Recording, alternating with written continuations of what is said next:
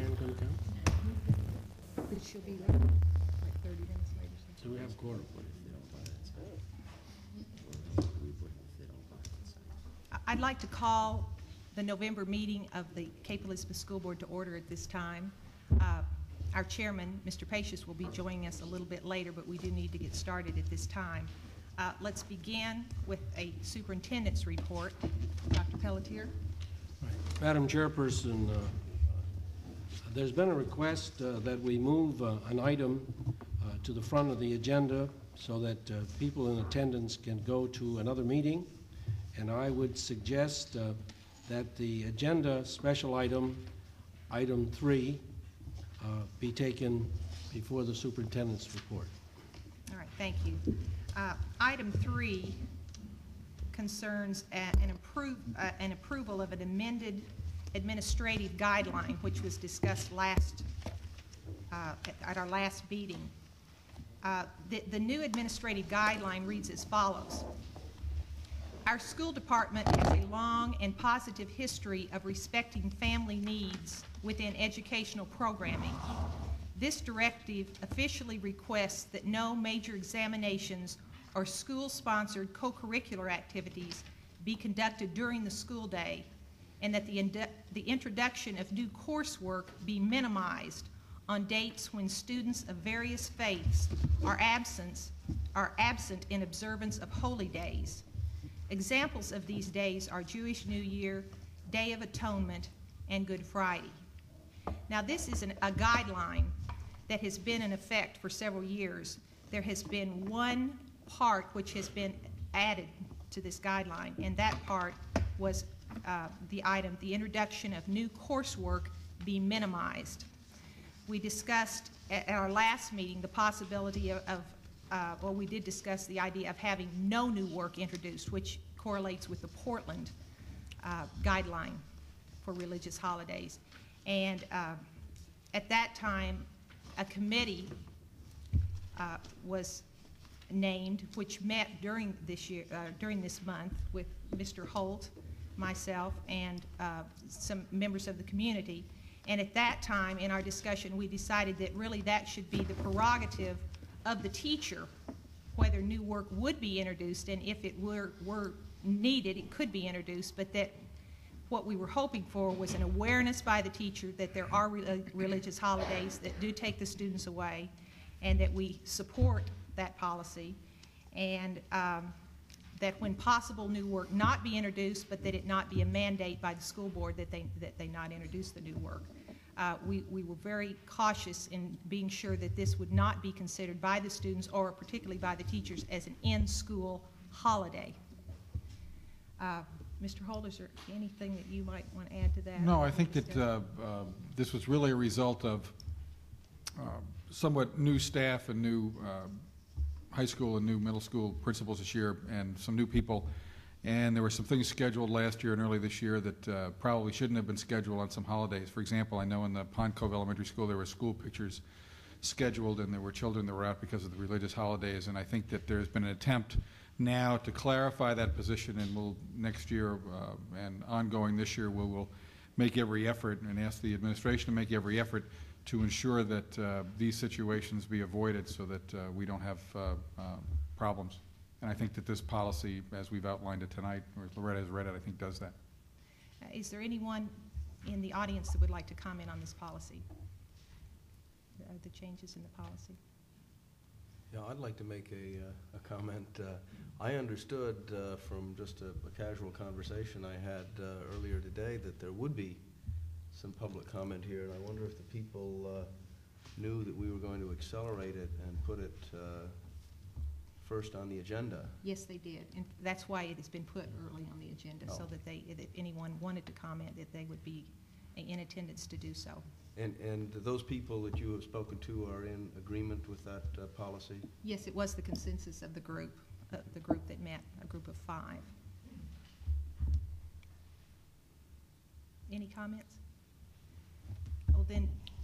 I might just add, yes, Madam Chairperson, that the Administrative Council has discussed this. The Anti-Defamation League sent me several what they call notebooks, which is an excellent calendar explaining all of this.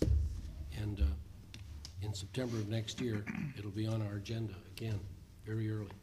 So hopefully, we'll be able to help the staff understand what this is all about early in the year. All right, do I hear a motion that we accept this administrative guideline as amended? So move. Second. That was easy. There's only two. All right, it's been moved and seconded. No further discussion. All in favor? Okay, all opposed?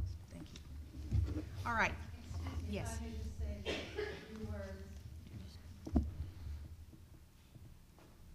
And would you identify yourself, please? I'm Lisa Cohen, a parent in the Cape School System and Vice President of the Jewish Federation of Southern Maine. And on behalf of the parents, the children who were affected this year, we understand that when there's a lot of staff changes, sometimes rules and guidelines get put aside. We thank you for your sensitivity and understanding and the way you handled the situation. We will look forward to working with you again next year to make sure it doesn't happen. And thank you very much. Thank you. Thank you. All right, our next order of business will be the superintendent's report. Dr. Pelletier, may I turn this over to you? Thank you. Are the representatives from the high school here with any agenda? Good. Would you identify yourself, please? My name is Peter Glasser, and I'm one of the school board representatives. The other one, Brian Wagstaff, is acting in the school 1X tonight, so he won't be with us. First of all, the sports season, fall sports seasons came to an end this Saturday. The girls' soccer team won the state championship by beating Caribou 3-0. And the boys' team also won the championship.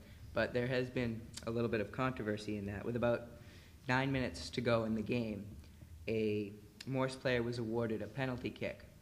Now, he made the kick to tie the score at 1-1 at that point. But one of the other Morse players was caught inside the goalie box, which he's not allowed to be in during the penalty kick. So the referee called the kick back. However, according to the state rules at that time, there was supposed to be another kick awarded to replace the other kick, which was not. So Morse High has filed a protest with the school, with the state rather, and there's about a 50-50 chance that now we will replay the game, giving Cape a 1-0 lead, and starting from the point of the second penalty kick, which should have been awarded. A week ago Saturday in Augusta, the state championships were in cross country, and our boys cross country team also won that state championship. And the girls field hockey team came within one game of going to the state finals. They lost in the Western Maine finals, however, 1-0. And now the winter sports season is underway. Last Monday, the boys and girls basketball teams and boys and girls swim teams started their practices. Tonight, there's also some activities going on at the school. Tonight and tomorrow night, the 1X will be performed, which I mentioned before Brian is in now.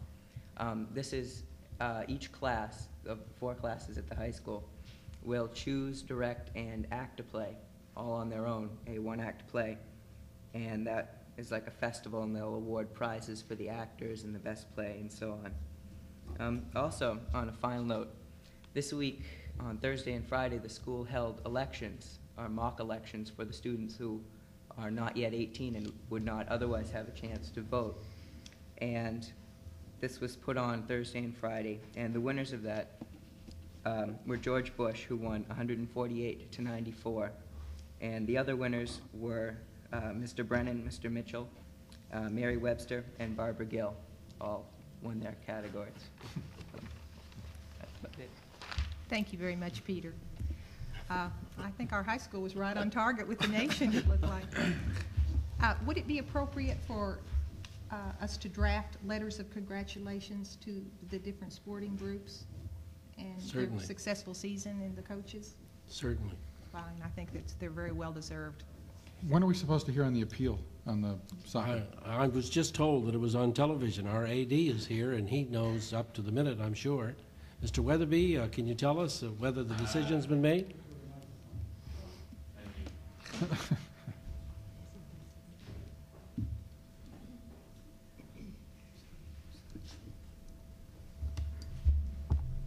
It's been a long day. I just got back a little while ago from Augusta, and the game is going to be replayed from the point where the mistake was made by the officials with 9 minutes and 30 seconds left. Hopefully on Saturday at 11 o'clock, we're hoping at Falmouth High School. If the game is tied at the end of that, then they'll go into sudden death, 4 sudden death overtime periods, and finish it as if it was a regular game. So the protest was upheld by the State Principals Association.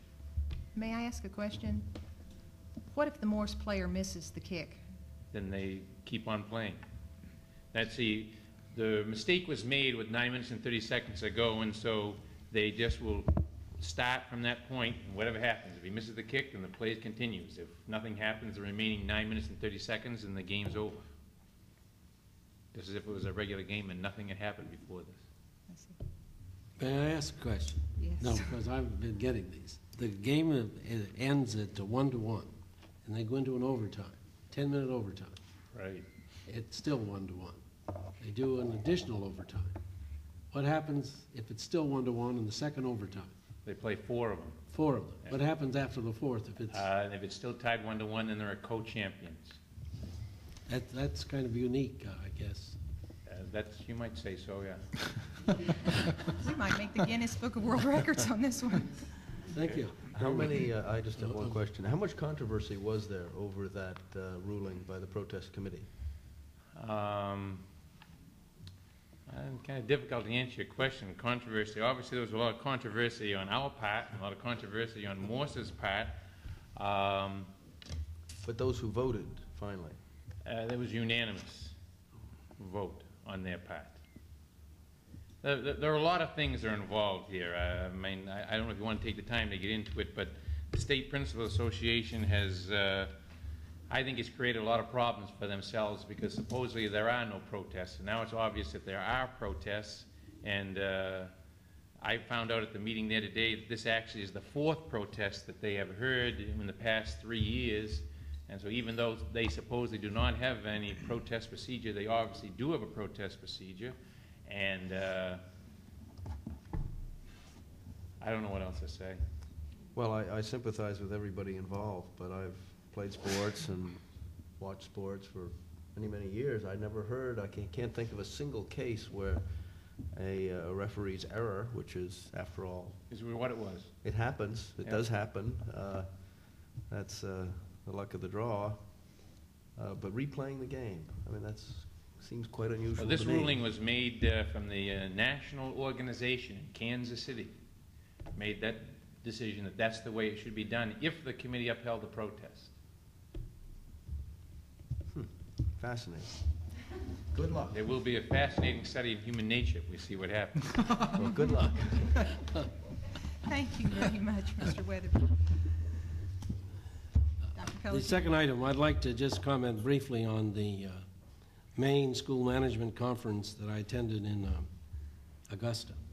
The 2 things that I want to share with you, and I've put it in the backup, is the teacher performance process and issues that I thought was very adequate, but not as progressive or as sophisticated as our evaluation system. And I was very pleased to see that those people moving into a very sophisticated evaluation system for teachers are pretty much paralleling the kind of system that we've adopted here for the last 3 years. Ours is a little more sophisticated, but ours, of course, attaches remuneration. Theirs do not. Most of the states, most of the school systems in this state do not. Then I was very interested in the school board superintendent relations package that was put on by the Algonquin superintendent and the board. The entire board was there. They've done a lot of work in this area, and I'm not sure why, whether it was needed or what. But I thought at least I'd share it with you. You note they have policies around communication, and I was very much impressed with what they were doing. And then I was very much impressed with the gifted program in the Fort Kent regional area that's been going for 6 years, from the 4th grade to the 11th grade.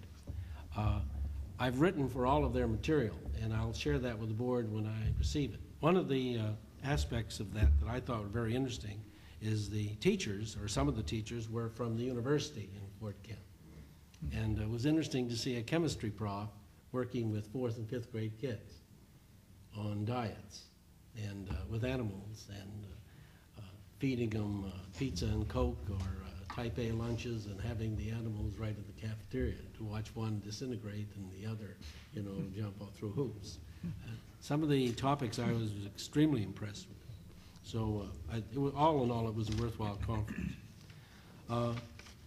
The update on the use of our extra half hour per day, I'd like to ask the principals. One of the things I've been able to do is your reports have been passed along to the board, so they've read the entire report. What I'd like the principals to do is merely highlight very briefly the way you're using your half hour. And this is primarily for the public because these are lengthy reports that have gone to the board. The board has them. So could we start with Barbara Powers, our Pawn Cove School principal?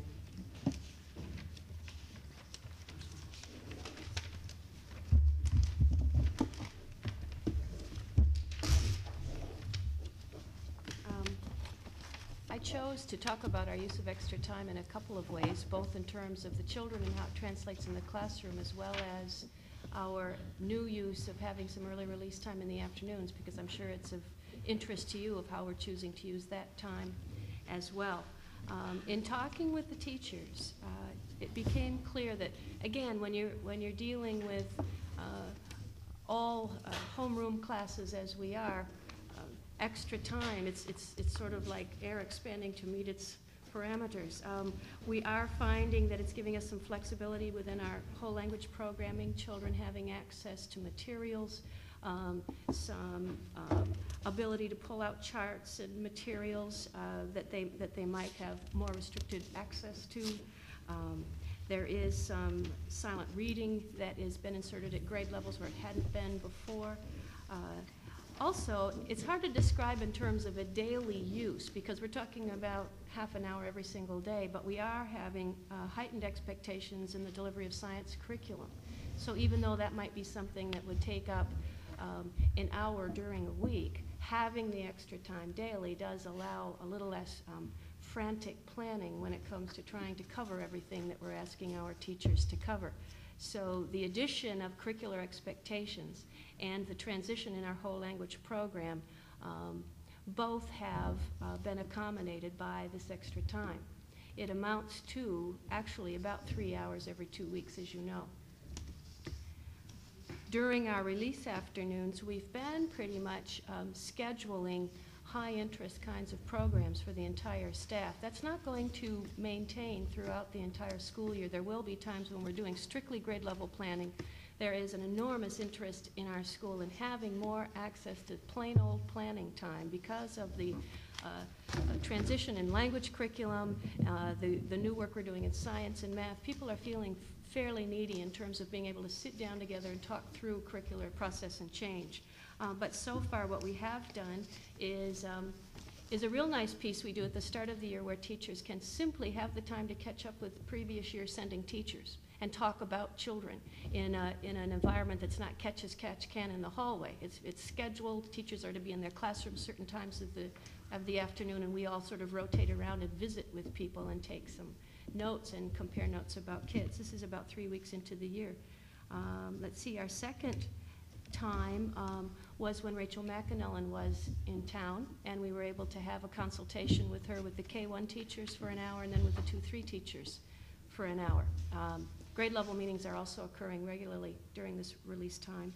And finally, Sue Welch at our last early release afternoon presented a lot of information about the summer curriculum work in language arts for the staff who had not been present, and it was really important that she have a focused audience for that particular presentation.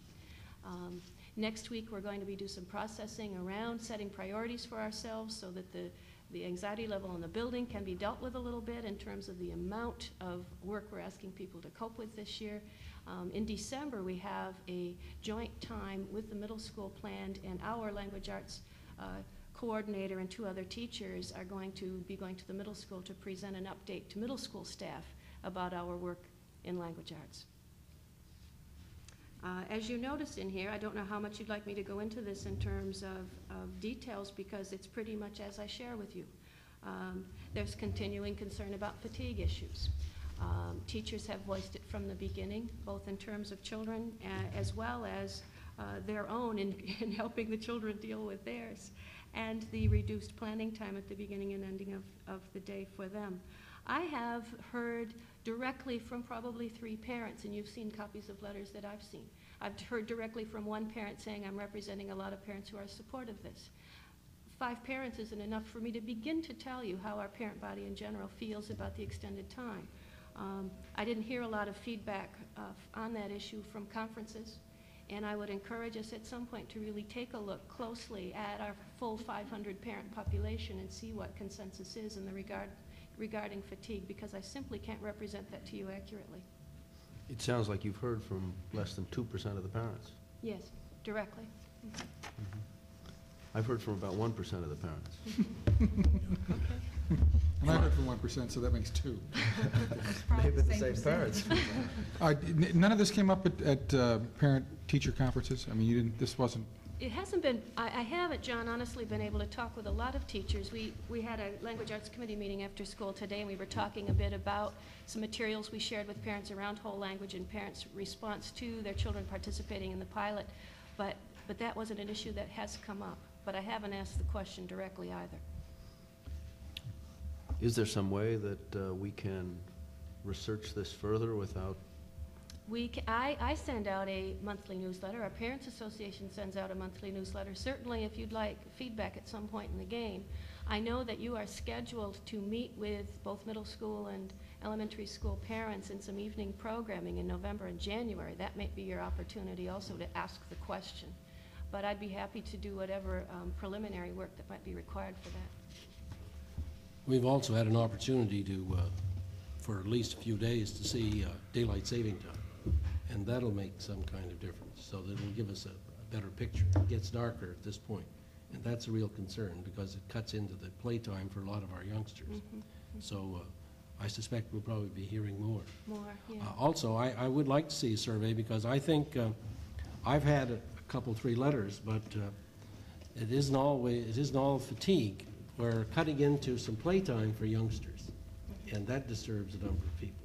There's also, as I noted in here, our children are very, very scheduled and busy, and there are some unflexible programs for children that they are literally bounding out the door as we begin dismissal at about 3:08 to jump in cars and go to Portland.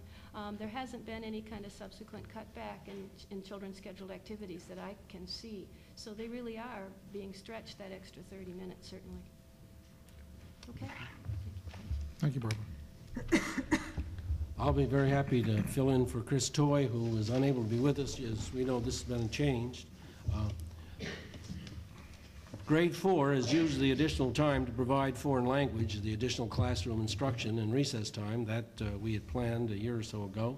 Grade 5 has integrated chorus, band, instrumental instruction, sustained silent reading, tutorial time, both special needs and regular classroom, map skills, and additional classroom instruction.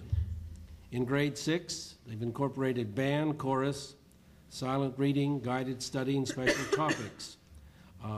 Now, as we all know, the band and chorus problem a year or so ago was a problem we'd been trying to alleviate. Grade 7 has used the additional time to integrate the visiting artist program and to provide for some common planning time for teachers within the school day. As you know, we've moved that integrated arts into higher levels of the middle school. Grade 8 has used the time to provide an additional period, creating a 9-period day.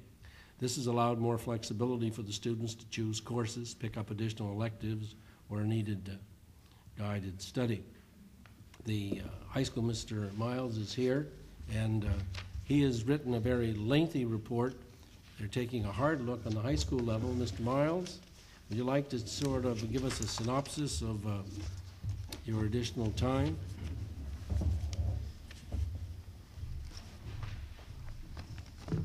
We basically looked at two options of using this time. One was simply to divide the time up among the existing 7 periods during the day, putting roughly 4 minutes on each period, and probably adding the other 2 minutes to each of the lunch waves, and thereby increasing each period's length from 42 minutes to 46 minutes. But we didn't feel that that solution would solve some of our schedule problems which we faced, mainly in the form of laboratory science conflicts with non-science courses. So what we looked at in July, when we really had to solve this problem after the high school schedule had been built and all the students had selected courses and so on, was a way to somehow alleviate lab conflicts without rebuilding the schedule. And our way of doing that was to create an extended period, really a 70-minute period instead of a 42-minute period.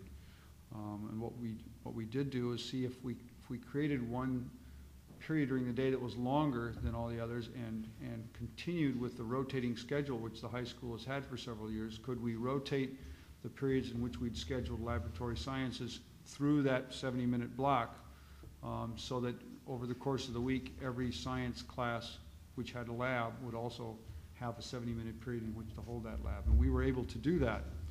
The result has been that on Monday, Wednesday, and Friday, the 70-minute period is between the two lunch waves, and on Tuesday and Thursday it precedes the lunch periods. And that has, I think, begun to work out very well. When I had written this report to you, I had not gotten back all of the responses of a survey that I asked the faculty to fill out, and I think it's fair to say that about 70% of the faculty are in favor of the 70-minute period, and I think are using the period well. I think they're using it much better than I think a number of students and teachers and even I had at first felt. I think it's fair to say that maybe 30% of the faculty have some reservations. Some are simply not in favor of it, and some are not in favor of the way we have implemented the 70-minute period. They wish we, in fact, could have a 70-minute period for all 7 periods, not for just 5. And so there's a sort of a mixture of the reservations, but I think that the substantial majority of the faculty support it and are using it well. And as they have used it now for a quarter, many of them are discovering more ways to use the period effectively. At the same time that I think most of the faculty are in favor of it, from what I have heard in talking with students in different classes, and I've met really, I think, with almost every class, 9 through 12, in different subject areas, the students, I would say a half of them, maybe 2/3 of them, are not in favor of the extended period. 1/3 of them are very much in favor of it. So I think it depends on who you talk to, whether this is a good thing or a bad thing. For us, it's a temporary thing in any case. We're first of all looking at some ways to perhaps improve and fine-tune the use of this period for this year. It may be that making some adjustments in when we schedule that period, whether it's before lunch or after lunch, whether it's interrupted by bells or not, makes a difference in how students and teachers view the period. So currently, the faculty is considering a couple of alternatives, and I think by the end of this month we will make a decision as to how we'll fine-tune it, if we're going to touch it at all. But more importantly, I think the addition of that 30 minutes makes it incumbent on us to re-examine the entire high school schedule before we schedule the school for next year, to see in fact what kind of adjustments for the long term we want to make. Do we want to have this extended period? Do we want to rotate it through 7 days? Do we want to add an extra period to the day? Not increase the time, the length of time, but just simply have 8 42-minute periods. Do we want to adjust the passing time? There are a lot of options and variables, and we are going to have a committee of teachers and students who will look at a number of options, look at other high school schedules, look at our instructional program, and see if we can't create, before we schedule a school in March, a better if you will, time frame for us to have governing instruction. And I think that's where we are at the moment. I think this year we will make what we are using now work as best we can, but we will make a considered decision next March, having had the time to do the planning that we need. Any Thank you. questions? Thank you very much. Thank you.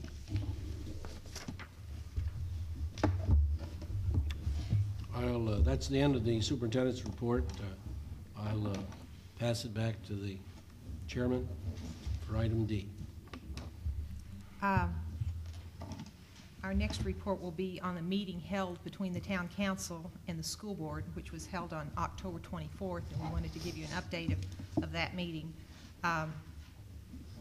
Several issues were discussed at that meeting. The first was a concern of the town council as well as the school board, and that was the issue of substance abuse. And we began to talk about the problem in Cape Elizabeth, and we talked for nearly 2 hours. And had we addressed all 6 of our agenda items in the same time frame that we addressed the first one, substance abuse, we would have been there until the wee hours of the morning. We came to no conclusions, but there was a genuine concern between the town and the school working together to try to alleviate this problem. Some of the positive aspects are that Wayne Creelman from the town council and I both serve on the community team, along with many citizens of the community, representatives from the town government, the police force, clergy, and then representatives from the different neighborhoods. And there are many programs being addressed by that group, some of which include a program called Safe Homes, where parents commit to homes that are safe and free from alcohol, and that when young people are in their homes, that alcohol would never be served in their homes.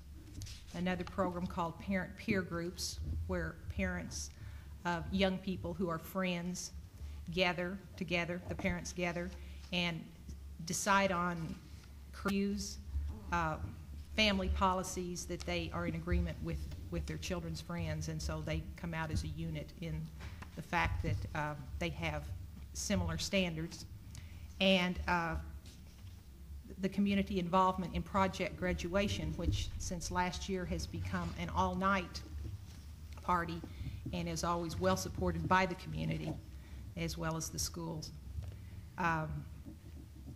Police Chief Pickering had much to say, and I believe that probably if there was a consensus, it was that the school, that the community, and that the individual homes needed to work together closely, particularly with our younger students, our younger children, addressing the problems to them early so that they'll make decisions early that they will not be drinkers, they will not abuse drugs, and that this will come about through a very strong health curriculum in the schools, which is being addressed through our curriculum coordinator and through the different buildings. A second issue that was discussed was the condition of the athletic fields.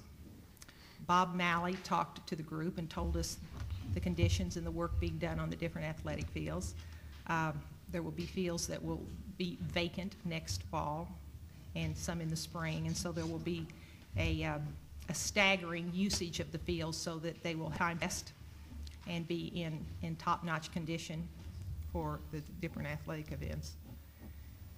An update was given to the town council by the schools on the status of our facility needs.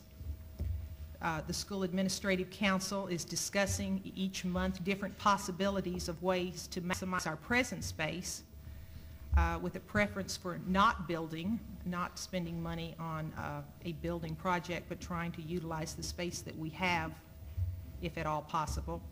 And different ideas and possibilities are being discussed and will be probably presented to the school board in February, I believe was the time given to us. We addressed a surplus in the Community Services Department, a surplus of $40,000, which will remain in the Board of Education budget.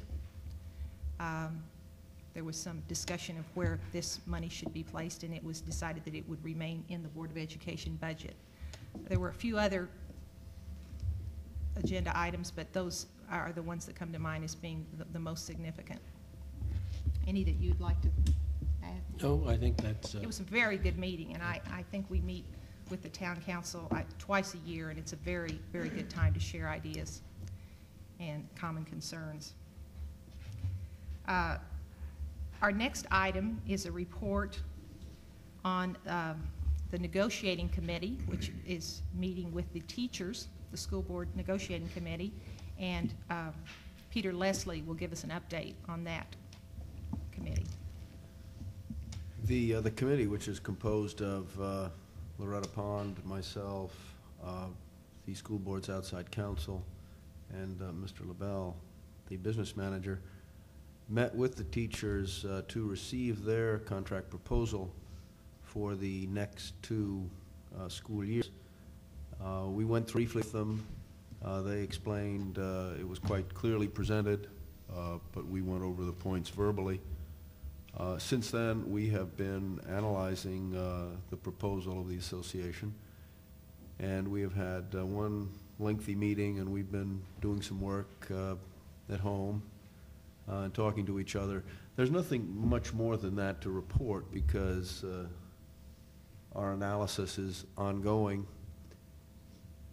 I think we have a meeting scheduled, I don't have my calendar, but I think it's within 10 days to discuss the association's proposal. So that's the report as of this moment. Thank you, Peter. Dr. Pelletier, would you like to tell us about our report card that we have recently gotten from our state? This is something new in the state's report card put out by the State Department of Education. Basically, it's a series of facts that we send to the state. They, in turn, compile it in some kind of booklet form. And I might add that it's not as sophisticated as the kind of reports that we have been giving the board and the community. However, we have to think in terms of the state, and probably for some people it was a first. It gives citizenry an opportunity. And the reason why I bring it to the board's attention, it's been very controversial if you look at the number of papers around, because unfortunately the explanations that were pressed weren't adequate, and people have been comparing secondary education costs to elementary education costs. I'll give you an example that isn't fun. They published the administrative cost of a unit in this state where there was one administrator or superintendent, and his salary was $167,000. Now, of course, that was a mistake, and it drew much controversy, and that was discussed this morning in Augusta. So, unfortunately, it's received bad press, but I would hope they'll probably build on that. And hopefully someday it'll be as sophisticated as our publication that we put out last year, which deals with where our kids go, our aspirational levels, and a host of things. But it's a beginning, and it's available to anybody who wants to see it. And I would make very certain it's in our own libraries, and we'll send one to the public library, or 2 or 3, so that citizens want to see that. Those are facts that are very public. That's all I have to say. Was there anything in it that was particularly surprising or seemed to surprise you about our school system in comparison? Not a bit. So it was things that you already knew. Thank you. A report on the handicap accessibility. All right, I'd like to report on that because, as we know, last year we started to put our schools in shape for handicap accessibility. And while we've done pretty well on the elementary level and a section of the middle school, there's still very much to do. And at the present time, I've worked carefully with the coordinator of the 504, it's what it's called. The coordinator of the 504 project from the State Department is coming to us in December 13th, 14th, and 15th to do an analysis of the complete middle school, but more importantly, the old section. We have to have that school, or we should have it, handicap accessible presently, and we do not have that section. There are 11 elevations. I've asked the architect to give some thought to what he might do. The gentleman's called Mr. Trask, and I'll have the architect meet Mr. Trask while they're inspecting the building, and then the report will come to us early in January. And I think that I'm going to suggest to the board, if the cost is extravagant, and by that I mean $100,000 or more, and I suspect it's going to be, because, you know, we spent almost $80,000 on the elementary school, half of which was federal funded, but now those funds are no longer in existence. We, next year, will not be paying any debt on the high school and boilers that were purchased, I think, 3 or 4 years ago with borrowed money. And I think what I'd like to do is, when I see the extent of the package, is put it together and come to the board and show you the differences in how we've paid the boiler in the high school. And probably this would be a wise way to go in terms of making that middle school handicap accessible. And once we do that, that'll be the end of it, because our high school, as you all know, has an elevator. And our high school is in pretty good shape. So this, I think, frankly, is long overdue. And the reason why I'm bringing it to your attention at this point is we know from experience it takes a certain amount of time to get this all done. And we know that in 2 years we'll have 1 or more youngsters in wheelchairs going into the middle school. But that should be, now for example, we have a youngster that cannot eat in our cafeteria because there's no way for that child to get there. Where does that person eat now? Where does that person have his or her lunch? In a room close by. And that's been acceptable to the parents, but at the same time, it isn't correct. This is in the middle school? Yes. So we're on top of that, and we'll have a full report to you just as soon as the coordinator finishes his report, and then the architect gets on it. I don't want to play architect, but I've been there several times with other people, and there's a possibility we may have to do an elevator in that school. And I don't have to tell you that those are expensive. And probably an exterior elevator. Right. Sort of Hyatt style, I guess. Glass overlooking the field.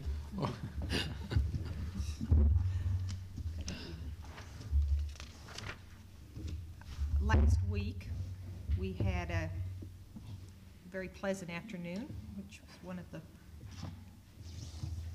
nice parts of being on the school board. The school committee and the administrative group of the school system had a tea for all the volunteers who spent so much time in making the middle school playground a reality. We had it in the late afternoon, and teachers and administrators and all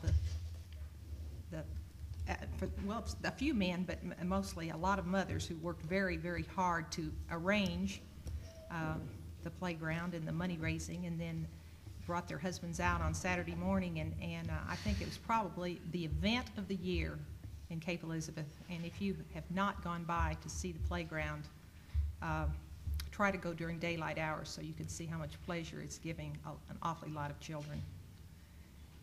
And that was a pleasure to recognize those people for their efforts. Dr. Pelletier, I believe there's an announcement of a resignation. Yes, I would suggest that you accept the resignation of Geraldine Owens, special education teacher. You have a letter to the effect that she will be resigning as of January the 20th. Thank you. Do I hear a motion that we accept Ms. Owens' resignation? So moved. Second. Thank you. All in favor?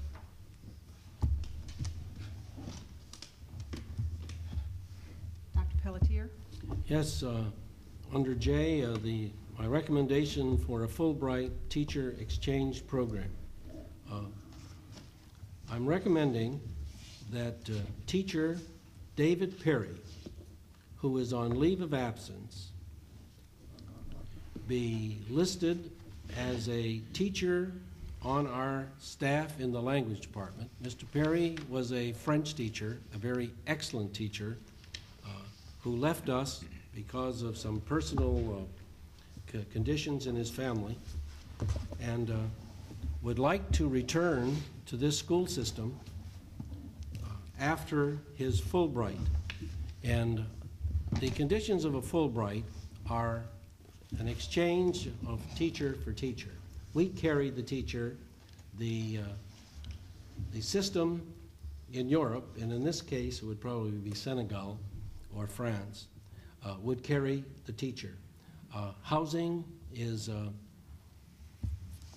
provided by the individual teachers. However, we would have to help to find them. And I think in this case it'll be an exchange. They're discussing a possible exchange. So what it would mean to us is that Mr. Perry would return to us the following year on our staff, would be on our staff next year.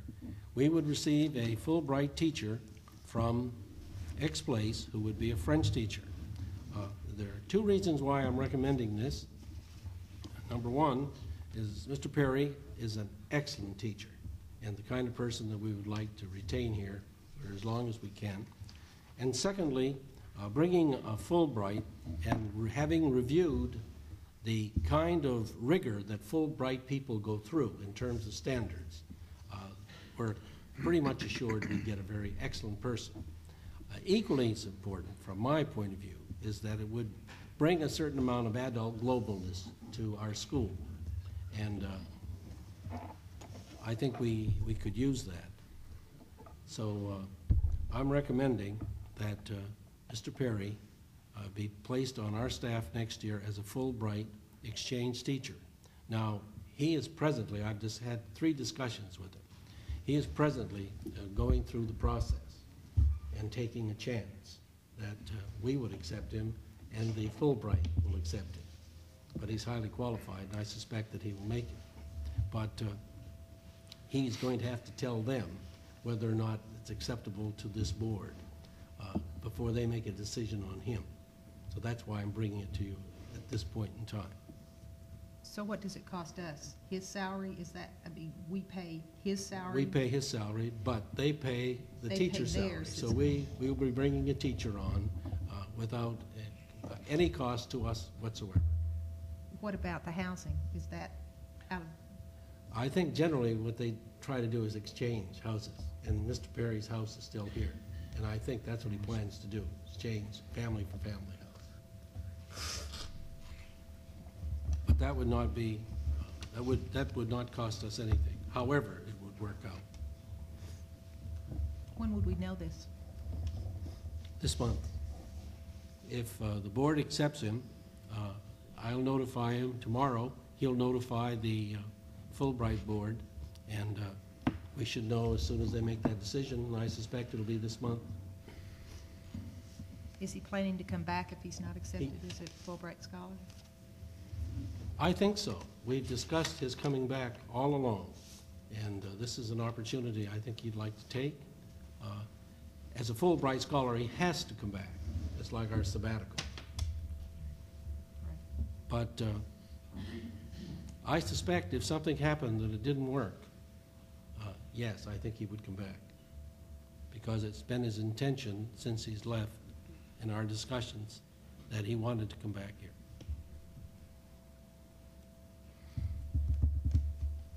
Any questions? I have no questions. You're on. Sounds like a good idea to me. What kind of action do you need a vote, or do you need the sense of the board on this? A sense of the board is what I need, so I can tell the Fulbright board that we're in his corner. It's fine with me. I'd like to have Mr. Perry back, so that Absolutely. that'd be whatever way. So you have a sense of the board. Excellent. Thank you.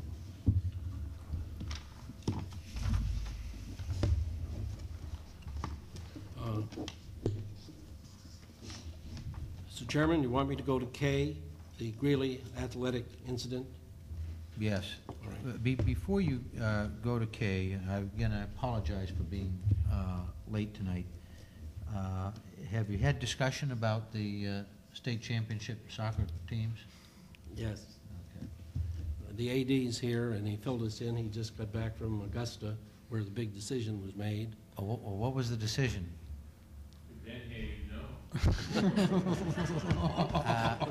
I agree with that, Mr. Weatherby. If I had been here, I would have known. However, I wasn't here, so I don't know, and that prompts my question. We're playing from the point of when the mistake was made this Saturday. I just wanted to say that I thought that our team would see that as a real challenge to go back out there. It's the toughest thing in the world to do after you've been told that you won a state championship, and to be called back on the field a week later to go and do that. But I think they know that the entire community senses what they've been through, and that everybody's pulling for them, and they were the best team. There is no question about that, and I'm sure they're going to be the best team on Saturday too. So whatever happens on Saturday, they're still the state champions as far as we're concerned. The girls team did an outstanding job. I was delighted to spend the day up there watching those two teams play, and I think everybody in the town, whether they like soccer or not, would be very proud of not only the performance of these kids, both boys and girls, in representing this town and their school, but also the coaches who put in so much time and effort in coaching these kids and going well beyond what one would expect a coach normally to have to do. I mean, these coaches are totally committed, and that's why they're state championship teams.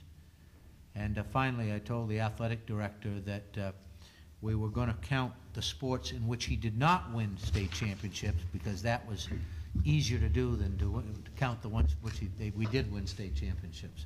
Sorry to interject, but I didn't want the evening to go through without an opportunity to say those things, which opportunity I would have had earlier had I been here. I think you ought to tell Jan, because, so she knows the result. Oh, the state championship thing? Well, I'm going to ask Keith to tell her.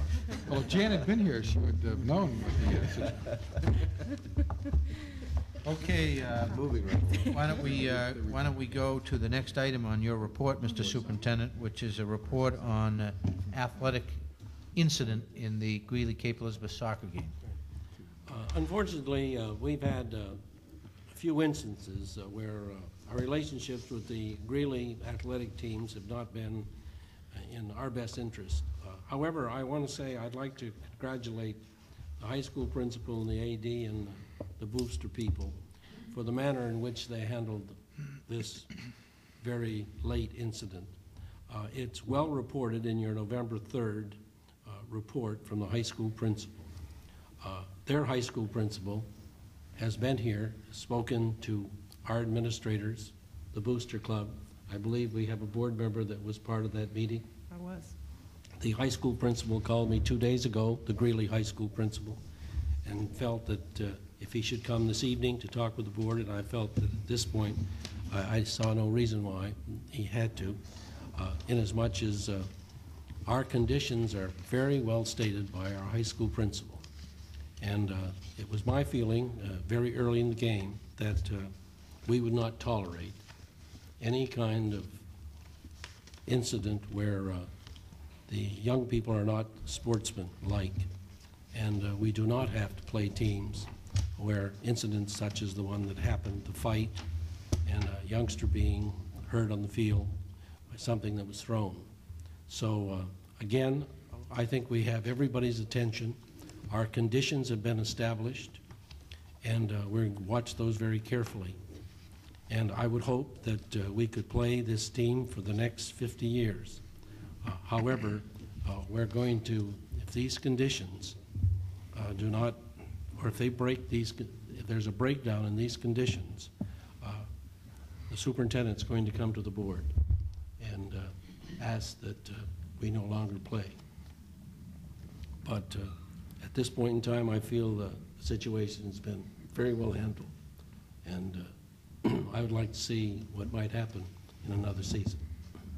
I happen to be of the view that that these kinds of things are cyclical. I don't think we're going to go through 20 years of having trouble with Greeley. The trouble is not with the school. The trouble is between individuals and created by individuals. And I suspect that if they're troublemakers, they're going to move on to other endeavors or other troubles, but beyond the school. And I suspect we won't have to consider terminating what has been a very long and very important relationship with Greeley High School in athletics. And I just think it's all due to individuals, and this too will pass. A couple of bad actors, and they're not going to be around forever, because we go back, I don't know how long, Keith, but probably more longer than when you were in high school, so that would be at least 50 years that we've been playing. Longer than you've been in there for that.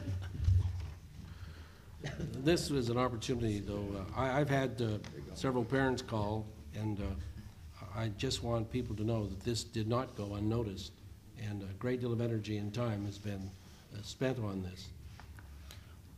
While we're on athletics and soccer teams, I'd like to just take a minute, Darrell, to read a letter, portions of a letter, a copy of which I received. And the reason that I just want to take a couple minutes, this is from one teacher to another teacher in our middle school. And we get in these meetings and people watch on TV and they hear a lot about the problems. But sometimes to read a letter that goes between one teacher and another reveals a lot and says something about both teachers and something about our school department. And I'm just going to read a couple excerpts.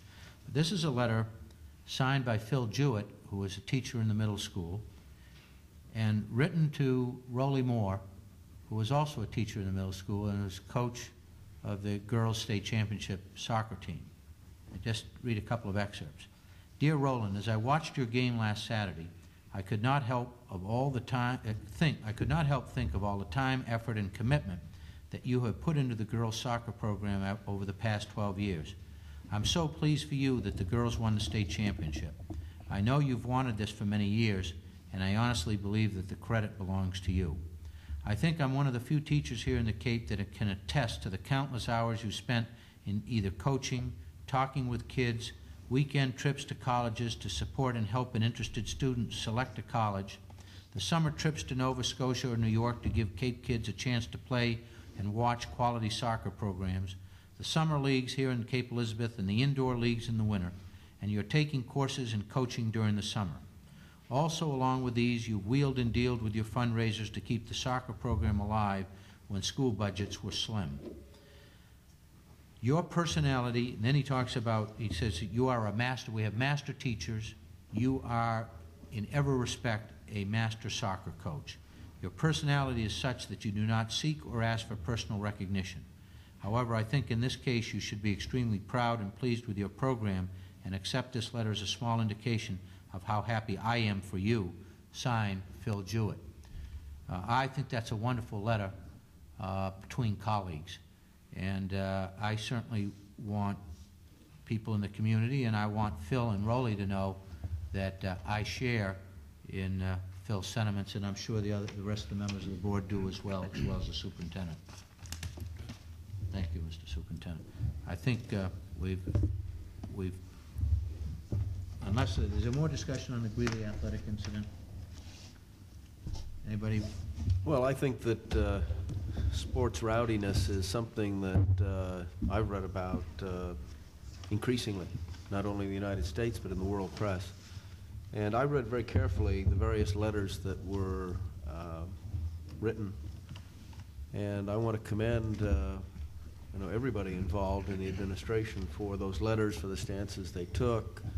Not an easy thing to do, I don't imagine, but I think it was the right thing, and I'm glad you did it.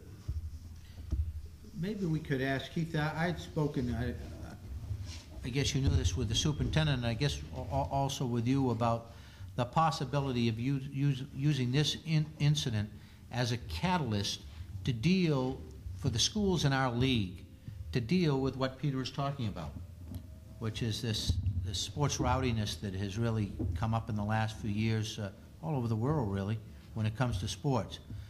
We don't talk much about sportsmanship as a league, throughout the league. And I don't know whether it's asking too much for our other schools, the competitor schools, to think about some kind of a code of conduct for students as well as athletes in how they behave at the games, and whether it'll do any good. Could you address that just briefly at the microphone?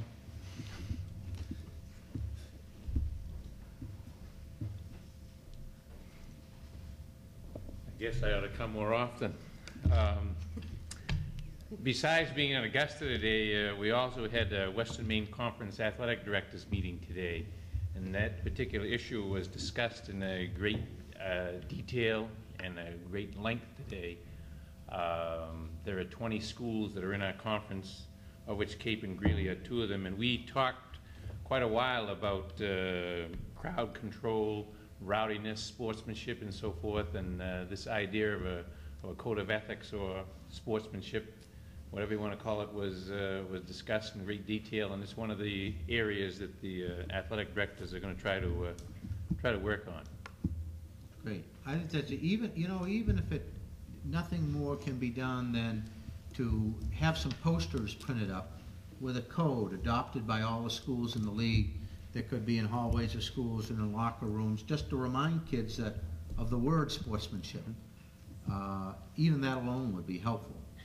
And talks by coaches and maybe principals with students could bring about a greater sensitivity to that.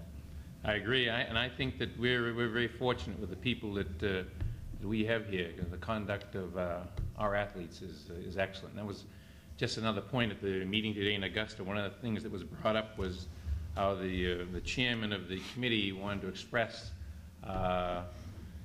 the extraordinary display of sportsmanship on both the Cape Elizabeth and the Morse coaches and athletes under very difficult circumstances last Saturday, and he wanted a compliment to go to both schools about the way they handled the entire situation. Yeah, that was my observation, that both Cape Elizabeth has certainly exemplified good sportsmanship, girls and boys, and I was very impressed with Morse and Caribou, both of them. They were terrific kids, and the Morse and Caribou people were very disappointed, but they were good sports, and they were complimentary to our teams, and I was impressed by that. I think that's one of the things we strive for. Yeah. Thank you.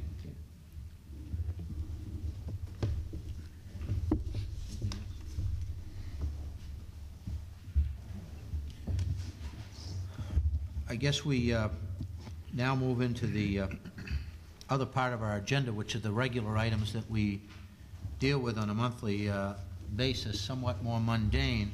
Approval of the minutes of the regular meeting held on October 11th, 1988. Everybody has a copy of the minutes. Are there any additions or modifications to those minutes that you know of? If not, I would entertain a motion from one of you to approve the minutes as provided to us. So moved. Is there a second? Second. Moved and seconded. All in favor signify by raising their hand. All opposed. The business manager's report. Is this a detailed report? No. Is, I can answer any questions you have. It's yeah, this is, you provided to us the written report. Any questions? Yes, Michael. I think we skipped item 9, superintendent's report. no. No, but would, Did they vote? Aye. The resident, We did it.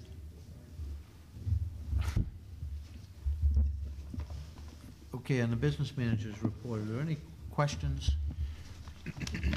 Anything that particularly concerns you, Mr. Business Manager, and Not what at you this see? point.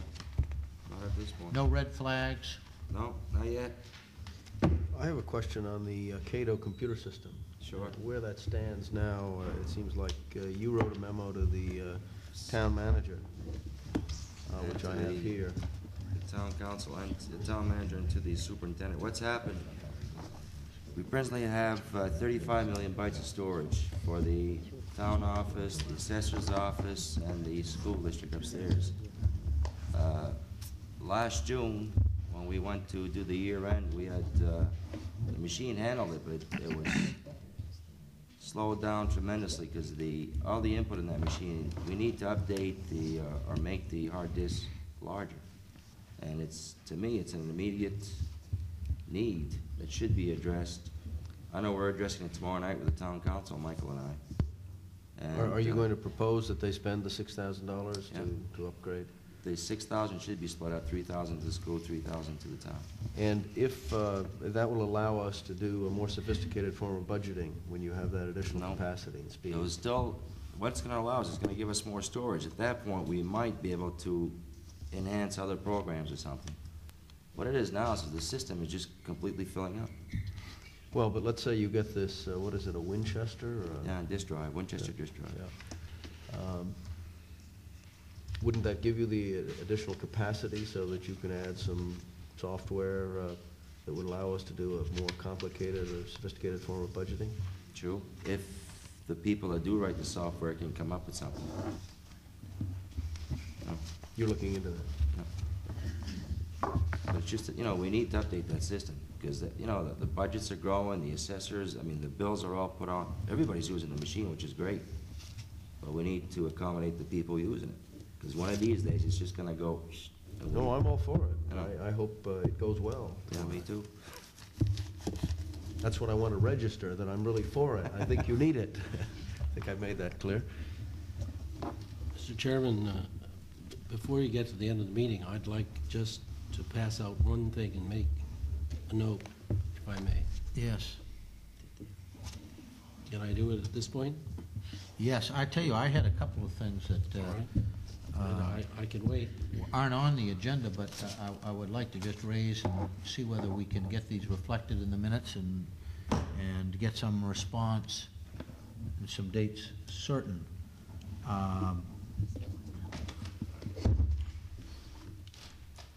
One of them is, I'd like to see whether you could provide the board with a report on our foreign exchange students and on the program and how it's being run. I know that, I guess the second year I was on the board, this is my sixth, so it was 4 years ago, we had discussion about this, and we had thought that what we ought to do was change the program a little bit to bring in kids from different parts of the world beyond Mexico and beyond just Spanish-speaking countries.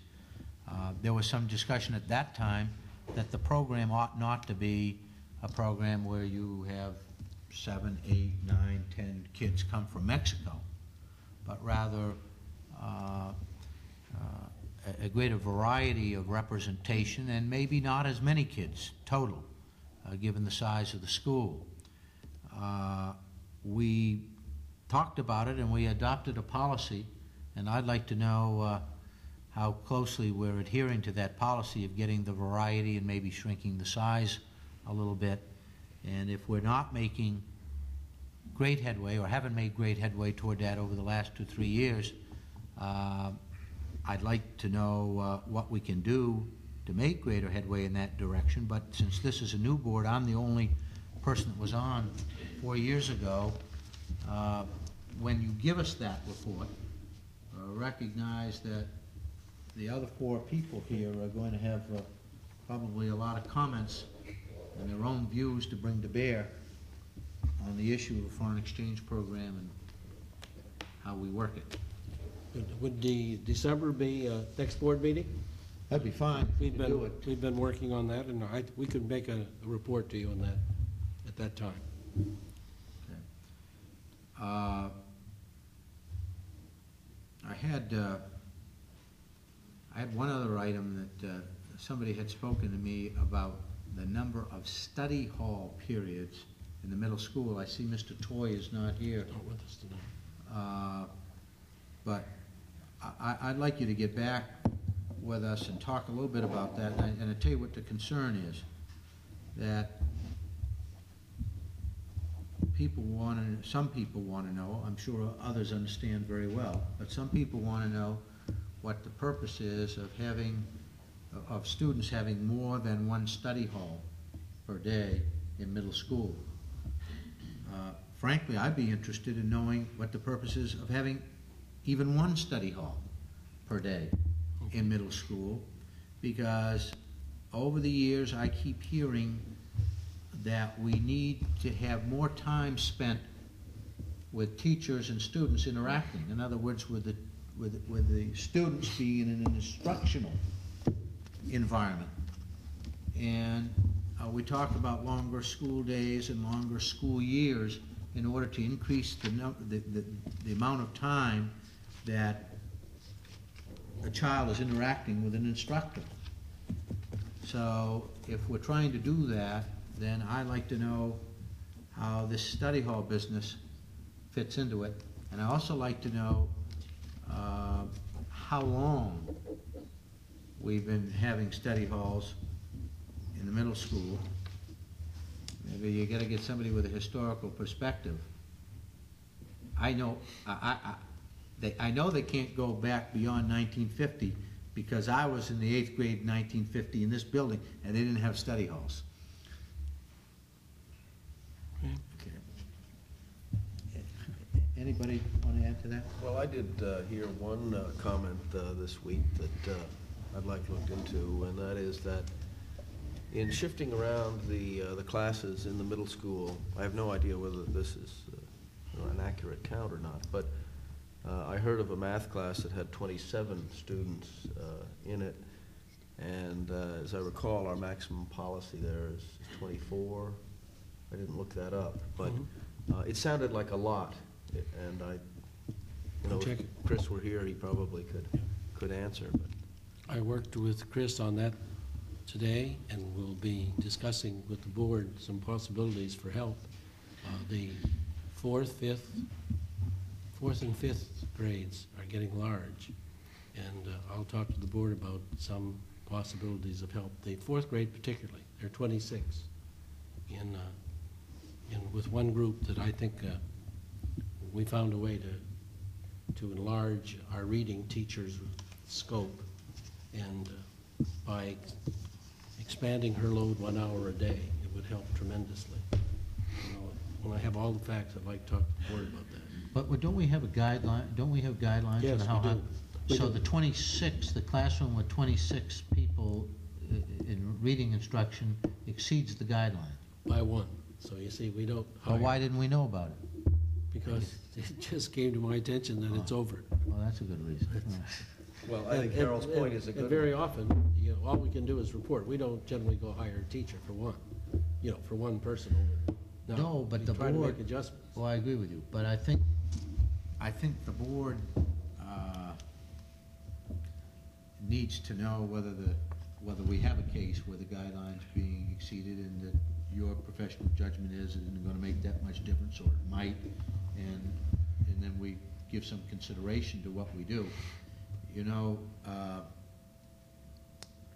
This is not for discussion tonight, and I don't want to get into the battle, but I do want to raise the issue, because I think we do want to discuss this when you get back to us with more information on how we're solving this problem of larger class sizes in fourth grade, for instance.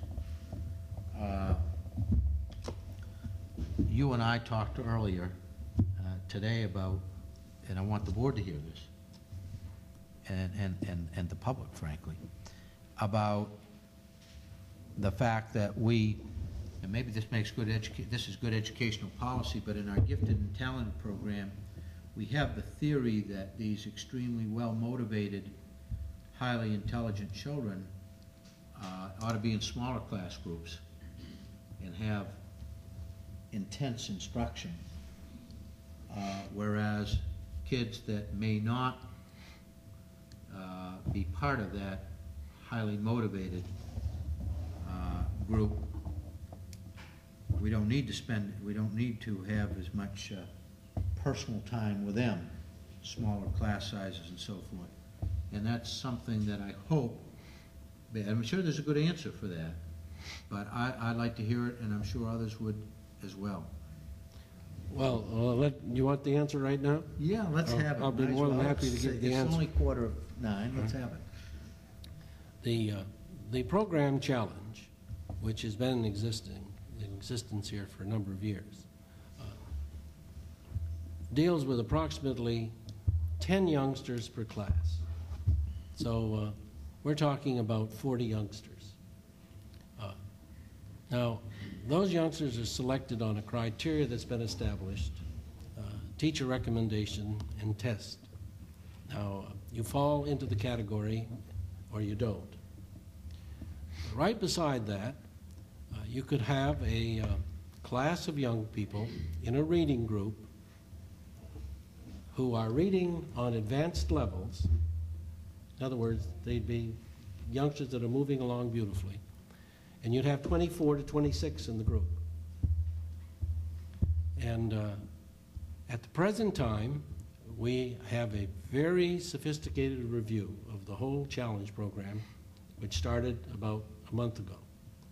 The State Department people are coming into that review. I talked to the director today, I believe early in December. And we will have a report on the whole challenge program for the board. And I can't tell you what our recommendations are because I haven't seen the report yet. But you're quite right. Historically, we've done the following. We take very highly motivated youngsters in very small groups with excellent teaching and take another group of very good students and almost triple the size. And we have to ask ourselves, how cost effective is this? Is this in line with any policy that is rational? And I hope that that's what our review is going to come up so that the board can ask some very good questions once you see the whole facts. And we may change or we may recommend changing the entire scope. There are two things that might happen. We might enlarge that kind of instruction at X cost, or we could minimize the number who are actually gifted. And if you go back to term and study, 4% is a large number of gifted youngsters in terms of real giftedness. And some people have narrowed it down to 2. I think the program I spoke about tonight is somewhere around 3, but it's regional. When you have 15 or 17 schools, 3% will give you, a few youngsters. But if we took 2% of a class or 3% of a class here, we're talking about a small handful of people.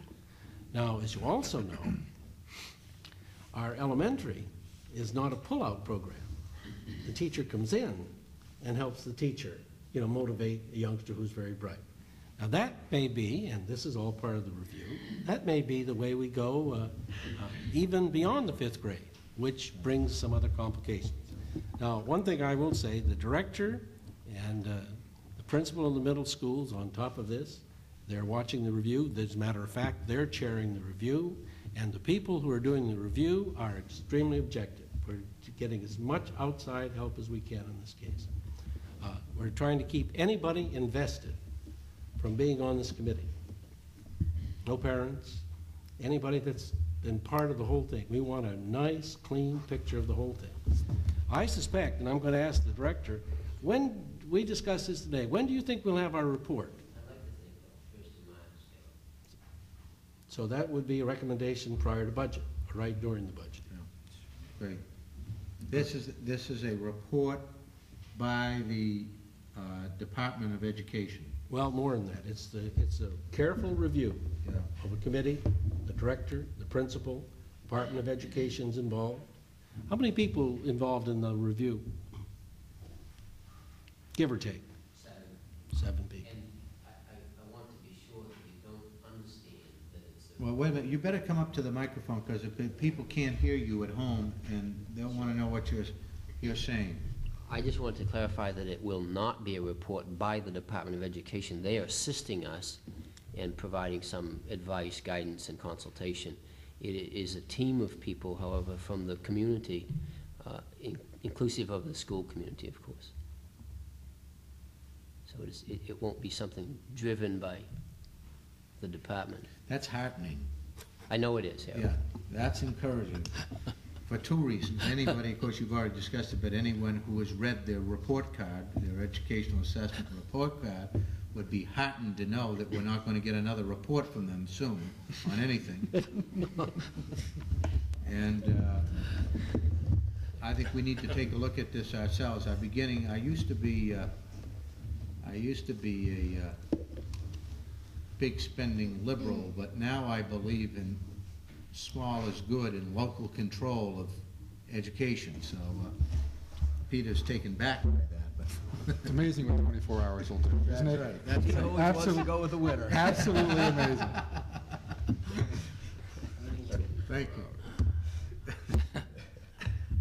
May I add my, Mr. Chairman, may I add my item? Yes. Fine. Well, wait, and No. then we want Michael to, want to recognize Michael. Go ahead. Can I say one thing first, please? When we're talking about class size in the fourth grade, although 25 is set as the highest number, I was under the impression that that isn't necessarily the number that we really would like to have in a class, that it would be much better to be down around 23 than up at those levels. And then again, it can be the makeup of the class. You know, there may be times when we just want to do certain kinds of things that you can't do with 22 or 20. It all depends on, the makeup of the young people. But I've worked with the principal of the middle school today on this, and we'll be bringing back some figures to you. Okay, I think that for the future, that if there are exceptions to the policies that the board has laid down, even if it's just one, and this may be the old bank auditor in me talking, but I'd prefer to hear it from the administration than to hear it down at Pond Cove or on the playing fields. So even though it may seem insignificant, I really strongly urge you to create a system whereby, in a very routine way, we get to learn about these things first. All right, let me make the suggestion that when we give you the enrollment report, we add to it any groupings in the school system that violate our policy. So that way you would see where the youngsters are. In the middle of the year, you say, we can have a policy 22 in the middle of the year and get 3 kids. So, but we could report that to you, because we're on top of that. It's just a matter of reporting. What's the policy at the high school? The, I was in a calculus class where I believe the instructor told me he had 29 students, 7 of which were 30. seven of which were exchange students. And I was wondering how you could teach a calculus class with 30 students in it effectively. Am I correct on my numbers, Mr. Miles? So I think that Mr. Miles, again, I'm going to repeat what you said because the people at home can't hear, but the high school principal said that's correct. There are 30 in the class, and we understand now that of the 30, 7 are exchange students. The reason the 7 exchange students are there is that they're the math programs that they have been a part of in Spain or Mexico entitle them to take calculus, and that's the appropriate placement for them if they're students in our school. We are not able to split the class into 2, and so Mr. Richards is teaching it with 30 students, and he has not indicated to me that he feels that is not effective, and so I'm confident I accept his judgment. It is a larger class than is typical for the high school, but I think it's working out reasonably well. And I've inquired as to how the exchange students are doing, and they seem to be doing well in that subject. So I think it's an appropriate placement. They are in,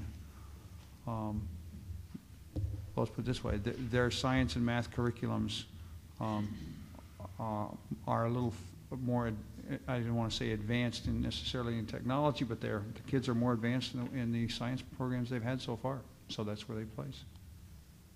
Mr. Miles, yesterday morning, when I spent some time with you, you were going through a spreadsheet. And as I recall, I said, your range appears to me, looking over your shoulder, that the class size at the high school runs from 8 to 30. And I thought I said, I was interested that the survey courses in English were quite heavy, like 28, 29. No, I don't think they're right? that, I don't think they're that large.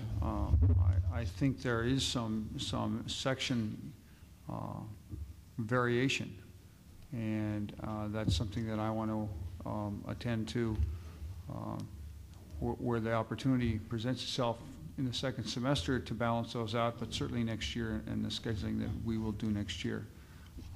I think we have to look very carefully at it. The smaller classes, I think, exist for particular reasons, and I'm trying to remember some of the numbers on that spreadsheet. It was language 3, 4, and 5. Yeah, I think that in the advanced levels of languages, there are smaller classes, and I think our question is, do we offer a complete language program? That is, once a student starts in Spanish 1, if they want to take it through Spanish 5, I think we ought to support that, and the same is true in French. Our new program should enlarge those classes significantly. I think so. And I think that our new program in time will enlarge the number of language classes in general at the high school. Why is it not possible to have 2 calculus classes? I think it's simply the number of preparations and sections that each teacher teaches. Each teacher teaches 5 classes, and at the moment there are no teachers walking around with 4, if you will,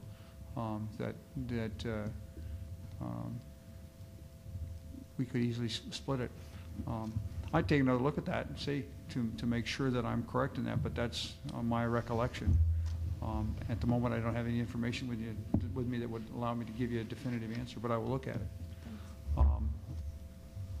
And it also may be, I think that's probably where we leave it. Any more questions of Frank? Thank you very much. You're welcome. I'm very pleased to pass out the first report on curriculum, and the reason why I'm doing it is this is the process. It was developed and designed by our curriculum director. I'd like to pass it out so that we could discuss it at the December meeting, and it's a very important document. I'm very pleased. Now, there are additional documents, but we aren't ready. What we'd like to do is in December just discuss the process, and I would like to give it to you this evening so you have a whole month to read it. It's well done, and it's from the curriculum director, who's sitting with us this evening. But Darrell, one of the things occurs to me, thinking about curriculum, at some point, are you going to give us your analysis and comparison of SAT scores in Cape Elizabeth vis-a-vis Westchester? You see, I'll pass on my secret.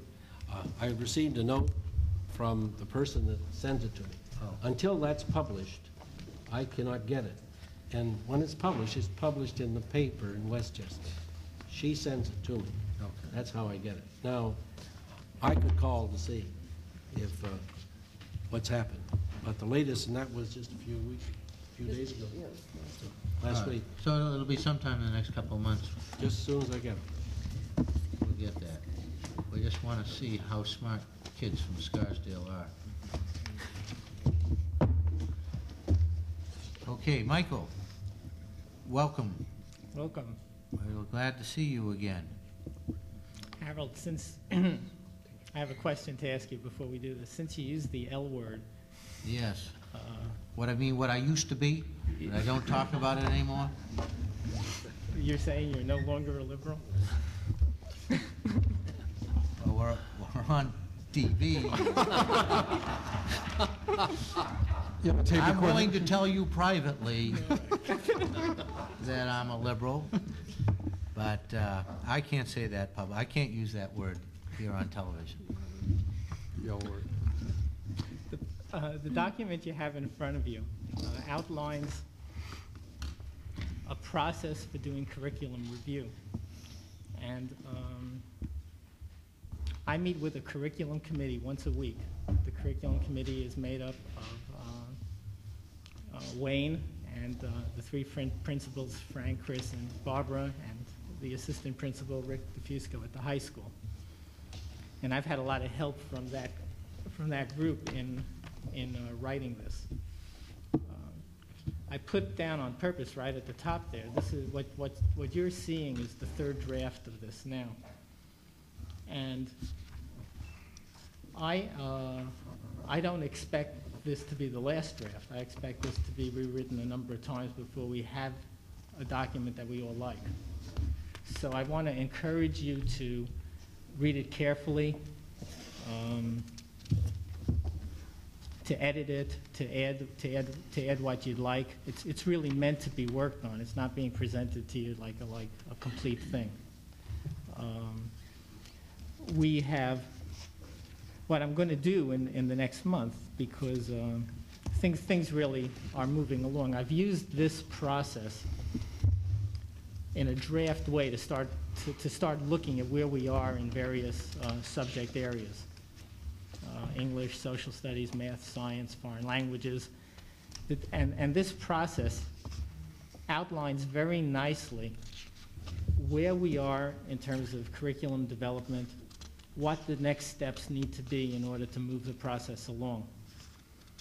So at the point that you adopt a process, I think it'll be shortly thereafter we could begin writing up tables and flow charts that show you exactly where we are in curriculum, exactly what the next steps will be. But I think the process by which we do it is really critical. And so I present it to you separately.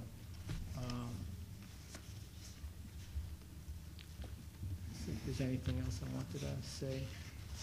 I'm going to start sharing this document now with faculty and with parents for more editing and for more review. Outside of our curriculum group and some of the curriculum people in the schools, you're the first to see it. Michael, I have one question. Why does it take so long to do this? I see 1 to 2 years, 1 to 2 years for phase 1, 1 to 2 years for phase 2.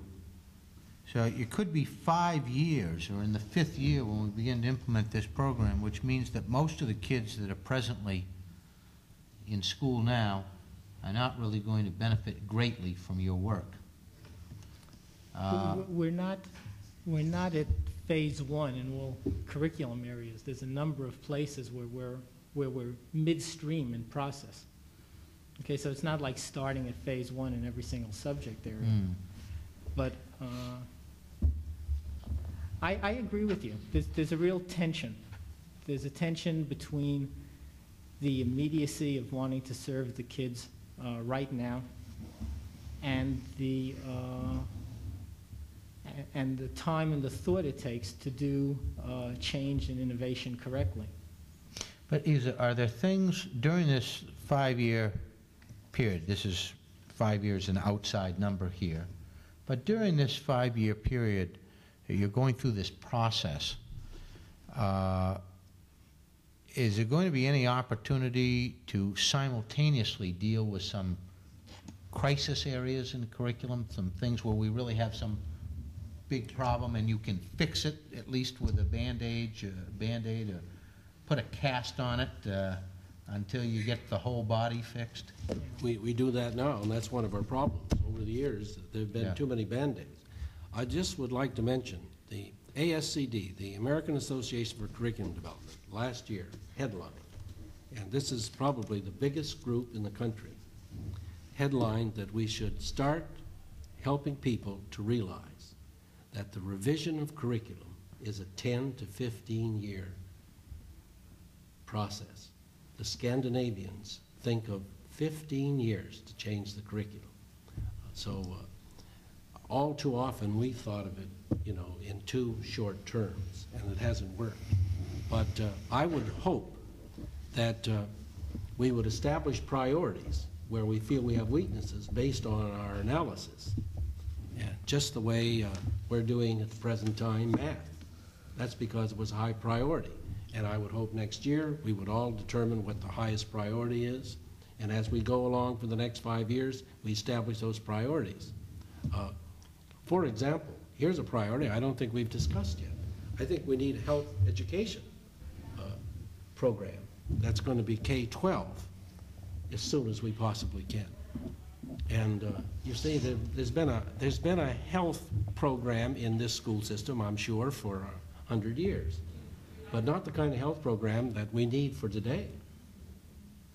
Now, we put a Band-Aid on the high school, 9th grade, junior high school, and the Quest program. These are Band-Aid jobs. What I'd like to see us do eventually is get a K through 12 sequential affair that we feel very reasonably certain that our youngsters are getting reinforced all the way through.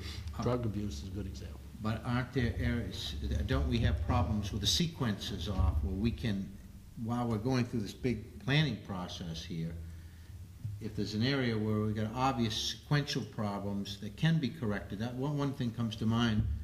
I'm familiar with 8th grade, and I know some of the kids that are in algebra this year in 8th grade, well, when they were in 7th grade, they had pre-algebra, whereas another whole class of kids, has nothing to do with the levels, had to do with who the teacher was, didn't have pre-algebra. So it seems to me that's the kind of thing that you mean, and they still took algebra and did okay? Is that they're in algebra in 8th grade, but half of them, because however you divide them up into sections in 7th grade, whether it's alphabetical or whatever, but if you were if it was alphabetical, if you were in the wrong end of the alphabet, you didn't have any pre-algebra toward the end of your 7th grade math. While if your name began with a different letter, you did have pre-algebra. Now both the person whose name belongs with B and begins with B and the person whose name belongs with Z go into the 8th grade algebra course. B had some pre-algebra that's very helpful in 8th grade algebra. Z had no pre-algebra. And I happen to know about that, a lot about that situation. I'm saying to myself, this is something that we should be able to correct without a 5-year program. That, I agree. Now, you only find out about it when you go through this first phase of the process and you come up against these kinds of issues. But I think it's something we should do. What we're going to find, I think what we already know, but we'll document it more. The sequencing problems in math exist at virtually every grade level, not just 8th grade. The repetition from grade to grade, virtually right through the whole program is awful. And so, in fact, the sequencing problems in math is systemic. It's a problem right through. It's not just an 8th grade thing to cure. It's How a big long does one. it take to change something like that? It depends on how far we get with Rachel McAnellen this year on what kind of summer training we could set up for next year. I'm hoping. Well, let me answer it 2 ways. Okay. I can imagine us getting into a piloting phase, a phase 2 piloting phase in math by next year. That's possible. That's very quick. But we might be able to do it because we've had such high participation and such high enthusiasm with our faculty K-8 in what we're doing with math right now. Okay? So maybe we'll get to pilot another way to do it as early as next year. On the other hand, the history of change, the history of innovation is replete with cases where new programs are brought in. It looks great, it looks spectacular, everybody is very happy and everybody feels they did a great job in year 1. And then you take a look at it 3 years later and it's been thrown out and people are kind of doing what they always did. And that's more typical of bringing new programs in than not.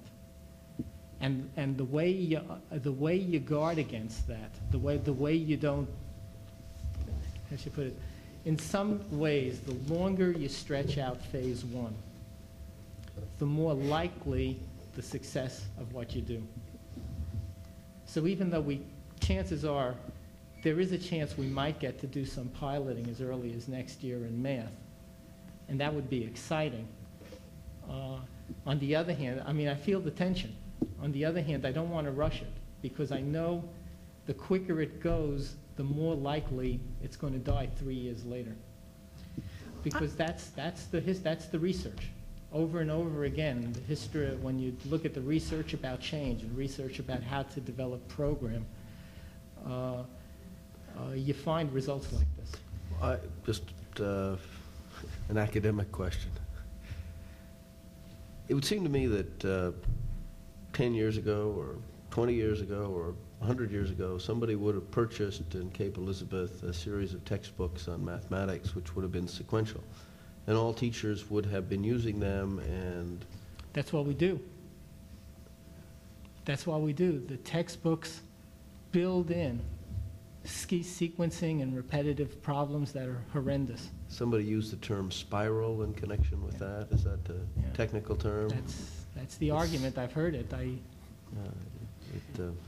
don't think it's true. It's certainly, you know, with regard to your comment, Darrell, about the Swedish system, I'm sure you're talking, when you mentioned 15 years, a national curriculum. Here's some of the best example we have here that I've seen since I've been here, and these people can help me. From the day the board said they want to change the writing behavior of our students and its skill to the 11th grade test in writing, now that whole system, this system has devoted money, energy, people to help the youngsters write, and we can look at their writing right now with the assessment skills. I think that the board started this 5 years ago when all the teachers took the Bay Writing program. Am I right on the year? Give or take? So now that's one section of this curriculum that we know where the board said this is a high priority. We're going to put money and people, and teachers are going to take the Bay Writing and change the writing patterns of the differences. And now you look at the writing scores, and our writing scores, as determined by the main assessment anyway, are pretty good. I don't think, I can't see any other discipline in the school system that I can say that about. Am I missing something? That's why we have a curriculum director, and that's why we're doing what we're doing. Well, I just think that it's scary to hear 15 years. It's not so scary to hear 5. We are one of more than 15,000 school systems in the country. Obviously, we're a much smaller planning unit than the country of Sweden. So we ought to be able to achieve some acceleration in the process. Jan? Thank you. I've had parents ask me, with the math consultant, you know, they've heard how turned on teachers and students are by this, why it's optional for teachers whether or not they want to take part in these in this program. And some kids then are going to benefit, and other kids whose teachers maybe don't choose to go to this are not getting it. When you start, well, if you read the document, you start in phase 1 with teachers beginning to explore present program, with them looking at needs analysis, with them trying to take a hard look at what's good and what's bad about present program. You start looking at new directions, and the teachers who are most interested begin exploring and mucking around with new ways of doing things. You don't mandate implementation until phase 3, when you know you have a new program, you've piloted it, you've adapted it, you've seen what's right with it and what's wrong with it, and you're convinced that you're ready for 100% participation. But is it, we're not there. I understand about mandating, you know, having to do it, but is it wrong to mandate at least exposure to it?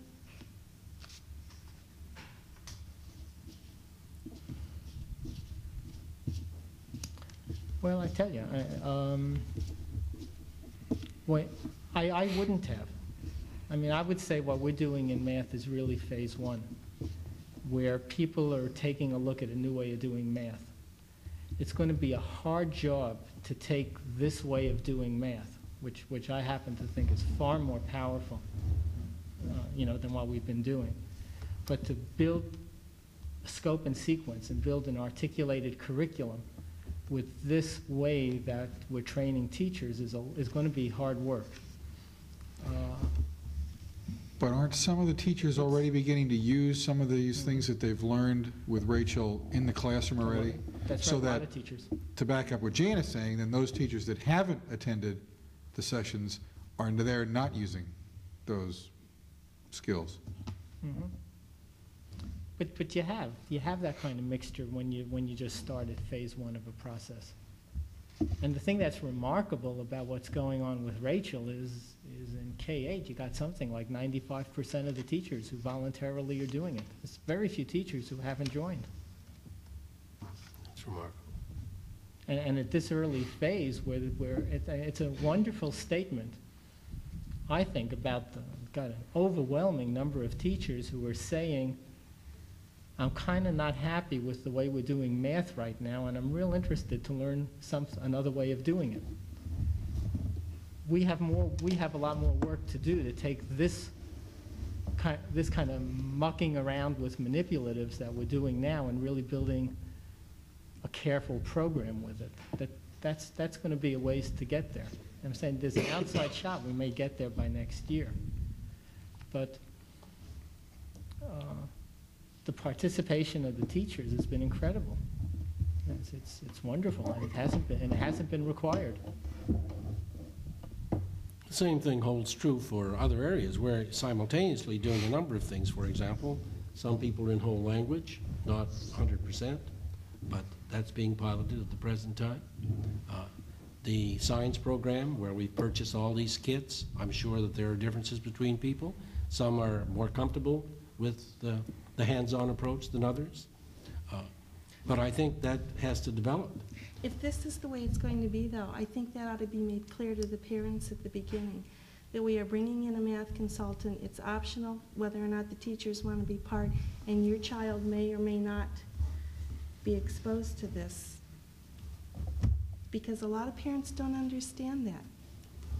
Well, one thing I want to do is I want to start taking this draft of process and start sharing it with parents also. Because I think we all need to have a sense about how this curriculum development is going to go. Because especially in the initial phases, you're going to have different teachers doing different things because you want to experiment around. And at the initial phases, well, let me argue this. It's not until you pilot some of the new ideas that you really can start saying with any certainty that what you're doing is really going to be better than what you did before. And if we start piloting something that turns out to be pretty weak, then it's the teachers who didn't bite who are going to have the better program. And part of what we want to do here is we want to allow people to take risks. We want to allow people to explore different directions. There's no guarantee that every time we start moving in a certain direction, we're really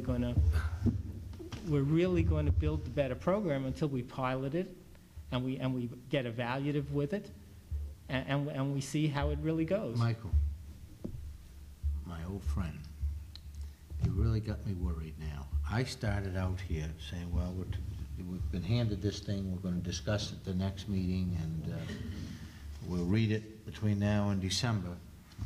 But you're talking an awful lot about piloting and innovation and creativity and so forth, and experimenting. And of course, the kids are the guinea pigs. That's always the case in education. And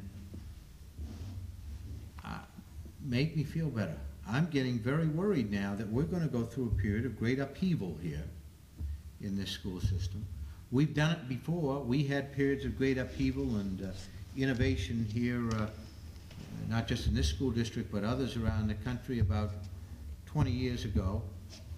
And we got people that don't even know how to write very well. Well-educated, went to college.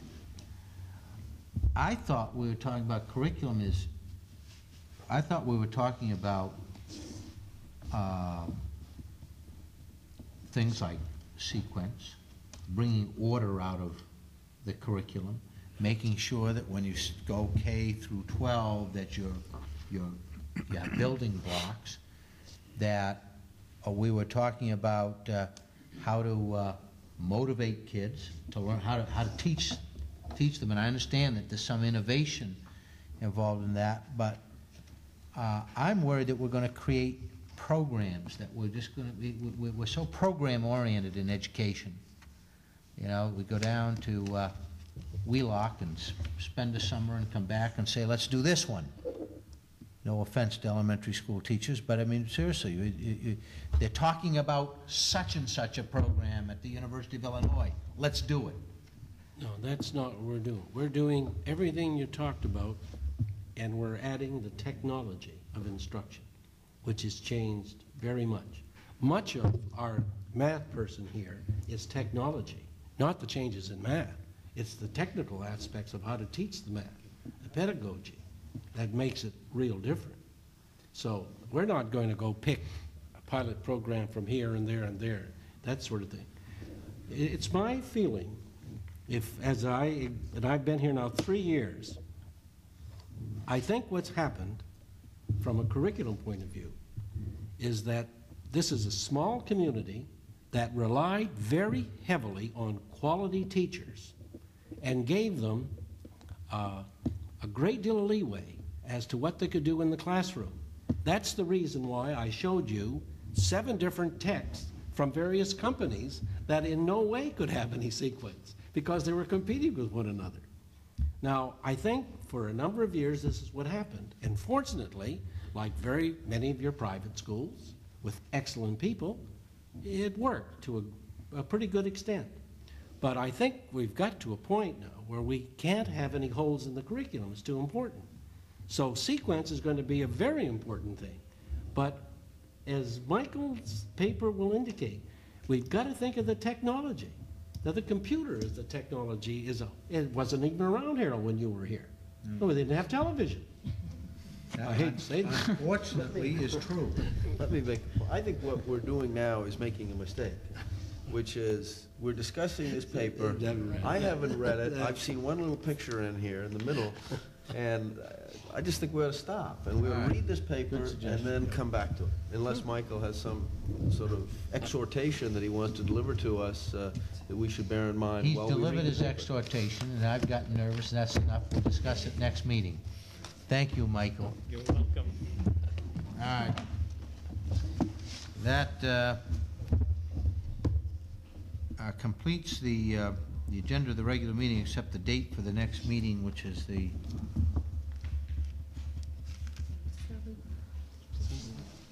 13th December.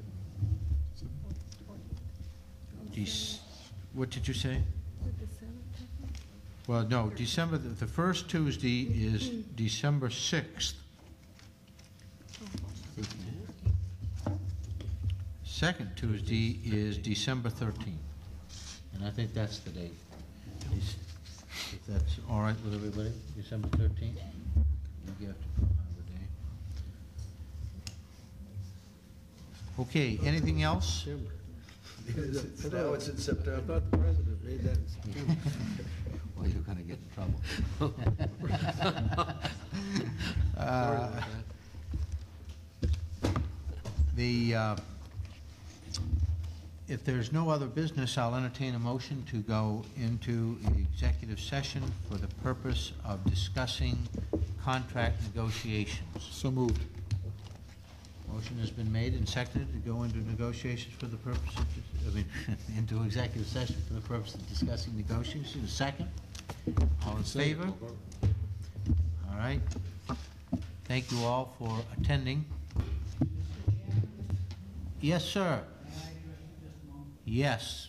you may. Notice you do not have at the end of your agenda openings for citizens of the town to participate. Good point. May I? You sure may. Why don't you go? No. May I expect to see this on the next agenda? Yes, you will. Because I would like to address the board.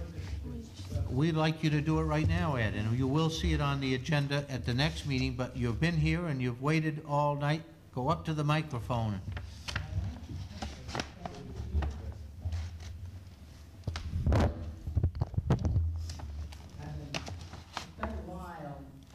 Up to the microphone, Ed, so they can hear you. Town council gets me there too, so I'm trained. It's been a while since I've been to a school board meeting, and This is Ed Capano. and my name is Ed Capano, and I live at 528 Spurwink Avenue. I have been a teacher, incidentally, in the Cape system for 17 years. I've retired for the last 11 or 12 and thoroughly enjoying it. Should we point out also that your wife is one of the most popular teachers in Cape Elizabeth school system as well? Thank you, Peter. And Peter, may I reiterate your compliments to Rolly Moore and Thor Nielsen for the splendid job that they did with the boys and the girls. I've known Rolly for a long time. I have just a brief acquaintance with Thor, but Rolly has been a very conscientious individual for the Cape Elizabeth school system and the boys and girls. But I had a couple of points here I'd like to bring out and talk to you about.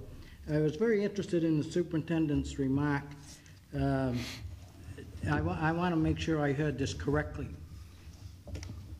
Am I to understand that the high school will require no payments shortly? Is that what I heard you say? No payment? You said something about the high school, there would be no payment on the high school.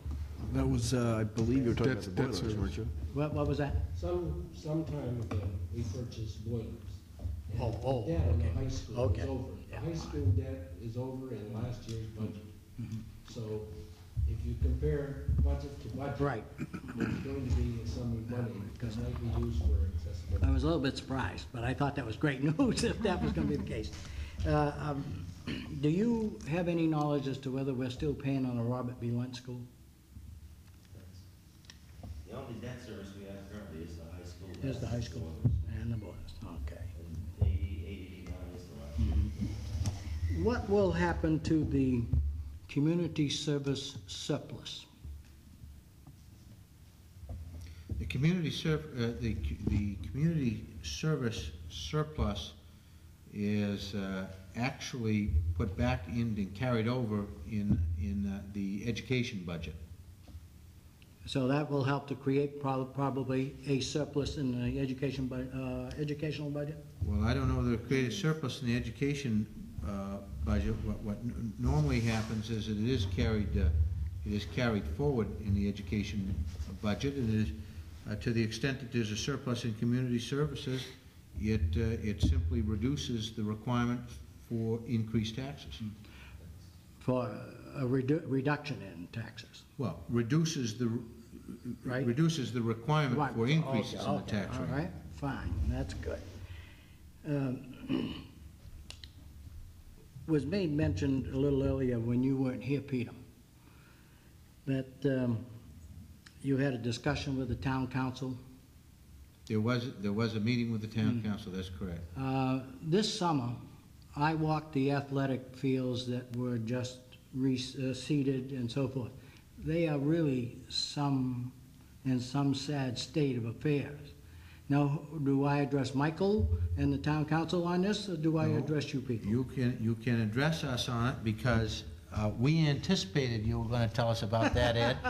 And a month ago, I bought those fields too, and those fields are not in good shape. No, they're not.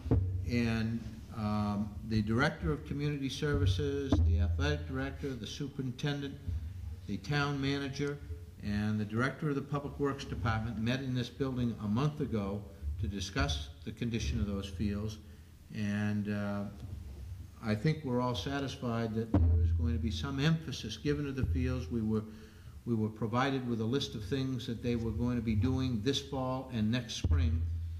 One conclusion is, well, they're going to be doing a lot of things to the fields to try to improve them this fall, so with the spring growth, but we may have to stay off the new fields next spring. That would not be surprising. Yeah. At all. Because I'd hate to see the children go on those fields and get caught in any one of the little holes and wrench the knee or whatever. And once the knee is wrenched, you have a real problem, as you well know. There's many holes on that one soccer field as there are on the moon. So exactly. Yeah. There was a hole in the bank by the track. I noticed it's filled in. Yeah. I understood from when I attended the town council meetings that eventually some kind of a field house was going to be put in somewhere there. That's correct. Is that a possibility, or is that that is a probability It's a that there will probability? be a field house, but there is a committee working on the location of the field house. That committee has not is yet to reach a final conclusion. We hope to hear from them soon, and they'll make a recommendation as to where the field house should be put. Do you know if within the structure there will be an arrangement for the selling of hot dogs and et cetera and et cetera? Well, that has been the original plan, to have that. And the superintendent, is that still alive, that there would be a concession stand as part of it? It's going to be considered. It's going to be considered? Okay. Years ago, when the item of, I have no knowledge of the incident that happened between Greeley and Cape Elizabeth. I'm a little bit disturbed because in all the years that I've coached the athletic teams in Cape Elizabeth, one of the criteria was that we are gentlemen and ladies first, and we go from there. But there was a time when I first came into the system that a banner was given to the school that had the best sports conduct, and that included primarily the spectators. Now, that's a terrific idea. Well, it had been done for years, and I don't know what happened to it, but I think with all things, changes do come about, or we forget about doing this or that. But I'd like to think that maybe I was in hopes that Keith might be here because he might be able to back me up on it, to bring this back into play. Well, they're studying, he reported earlier tonight, they're looking at ways to improve sportsmanship, and I think we'll ask the high school superintendent, Mr. Miles, if he wouldn't in the next couple of days bring that suggestion to the attention of the athletic director, that maybe this group, this league group, could annually vote, send in a ballot as to which school they think best exemplified the standards of sportsmanship, which we hope all of these schools would adhere to. That's a good idea, and then the town or the school with the greatest number of votes that year would get a big banner to hang in their gym, which would say Cumberland, York League, or whatever sportsmanship of the award. Used to be Triple C when I was, and I think the banner went from school to school. Yeah. So well, you had to earn it in order to keep it a second year. Right. Yeah. Well, that's a good idea. Okay. And may I just have your indulgence for one more comment? Years ago, the police department had a program with the school department whereby a police officer, especially, I hope he was specially trained or whatever the case may be, came to school to speak to our youngsters on any topic and explain the very simple basic laws of the land. Is there any feeling in the discussion that you may have had? I noticed Mrs. Pond mentioned the chief of police was there. Is there any inclination that way again, as far as either the school board or the police or whatever the case may be? Or do you want it? That's the other question, you see. Well, I don't think there was any discussion about that, about having an officer come into the schools, and maybe Mr. Superintendent, the elementary school principal might. The fire chief and the firemen come into the schools, but do we have any program where the police go into the elementary? Well, it was discontinued some time back, but I wonder if it, Kind you of like might want to officer revitalize friendly. it. One thing I might add is, we work very closely with police, and the high school works very closely with police. The new principal of the middle school works very closely with police. One of the things I will say about our chief, he's very cooperative about mutual understanding. I'll give you a good example. He just wrote a letter to every administrator in the system asking if they wanted to, in the evening, go with squad cars to get some feeling for the community, that they're welcome to just call in, take a 2-hour trip with them. So one of the things, he gives us a report periodically as to what's going on in the community, and we report to him on what's going on in school. So I'm very pleased with the cooperation with police. But we don't formally have them in, to lecture. Ed, thank you for taking the time to come here tonight and to share your views with us. We appreciate it very much. I'll be back again. Great. We look forward to it. You may not like it. Oh, yeah. No, we like to have public participation. We really do. We feel as though we don't get enough. Thank you, people. Okay. I think that is something that needs to be on our agenda. I'm not sure if it needs to be last or first. I think maybe first, actually. Well, first, I think with a, perhaps a time limit. Well, I think early in the evening. Well, I don't know. I think it's something that perhaps we should discuss, but that has been brought to my attention by some citizens, that they had never been in a community that didn't have some opportunity for the public to speak.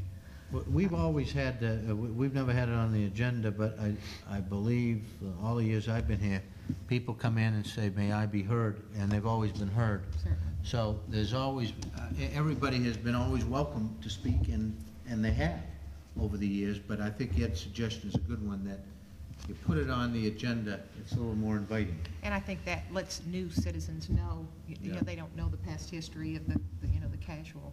Right. I think also if it's on at the beginning, people know they can come, say what they have to say, and then not have to sit and listen while we go through all our ministerial duties.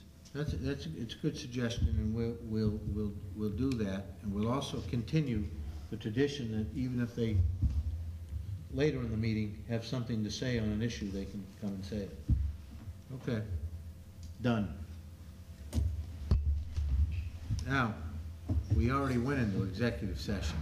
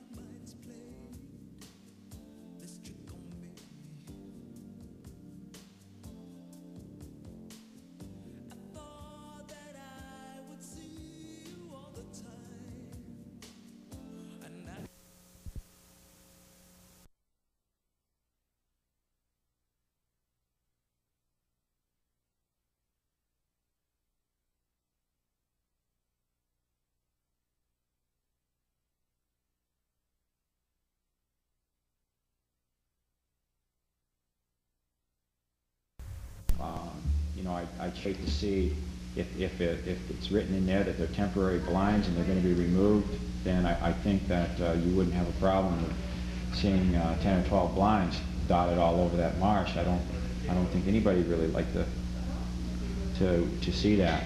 So, I think both 3 and 4, the two things that came up, blinds and cutting vegetation for blinds, I'm not going to be down there, nor do I think anybody coming in after me or that works at the refuge causing a problem. It's not the intent, but if this can be reworded, I suppose, to provide for that. As I said, we could interject the word dead.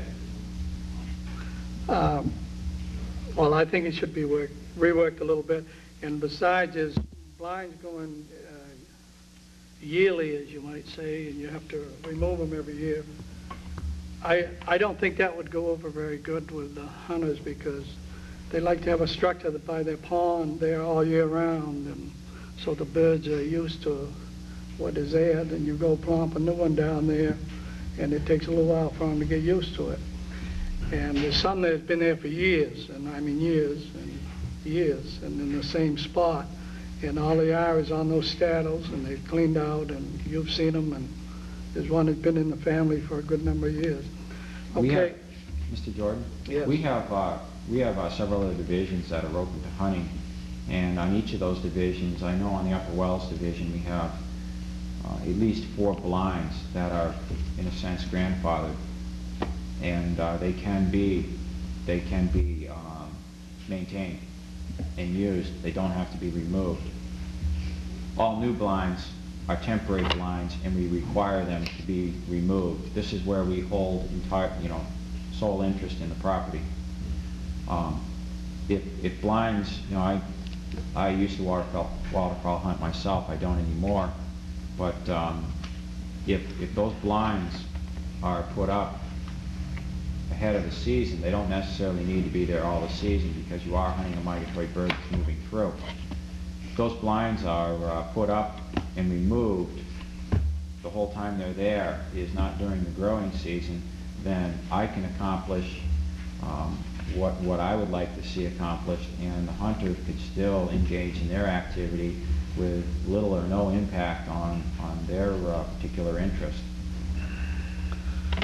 Number 8, that speaks of motor vehicles, use of motor vehicles, including boats powered by motors and aircraft in place of emergency. Now, what you're prohibiting is if at the high tide, if somebody comes up through there in a motorboat, that's illegal? No. That's legal. That's going to be legal, right? Legal. Okay. How about all trained vehicles, them four-wheelers and whatever? How are we going to control those? Well, it says here that they are, it says use of motor vehicles and aircraft. It's saying that they're, you can't use them on the property. If you permit ATVs to ride around out there, four-wheel drive, it causes a real mess, and it takes many years. I understand the problem. You have to go into that. But do you feel motor vehicle covers ATVs? That's my question. Oh, yeah, motor vehicle. It's a vehicle driven by a motor. Oh, I misunderstood your question. Yes, it does cover ATVs. Okay. I think that's all I have. Andy, I have a couple of questions. I remember our past conversations, and the point came up that the marsh has never been managed, and some of us, or maybe all of us, feel that it should have been and should be. But I think I note a little concern among the council members about the degree of control that the town is going to have over your management activities.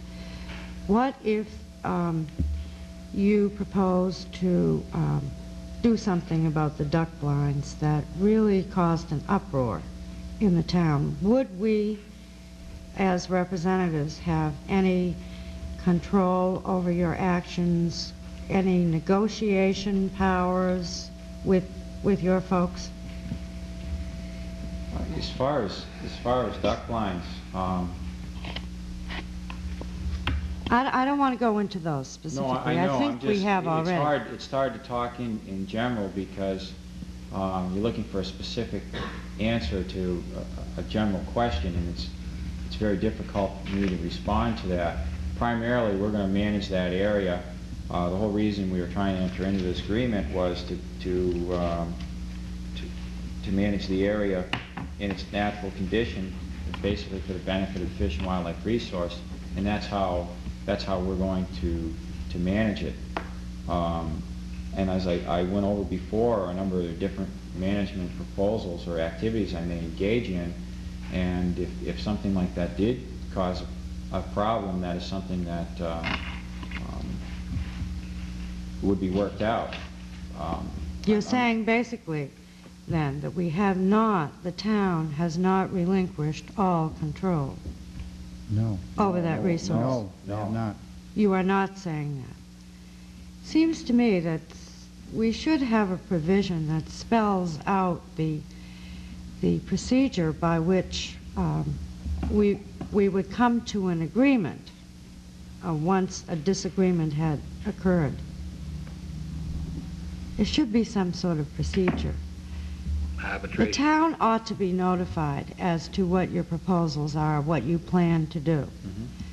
I don't think there's any,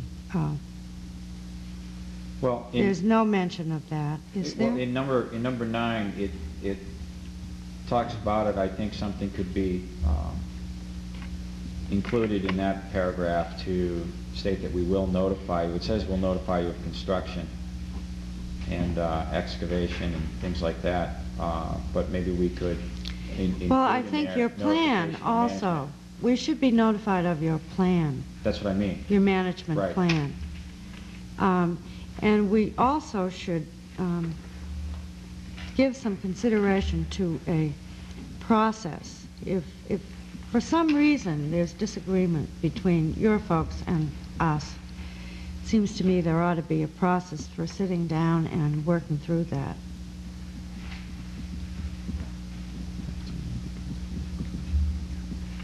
Yeah, you could.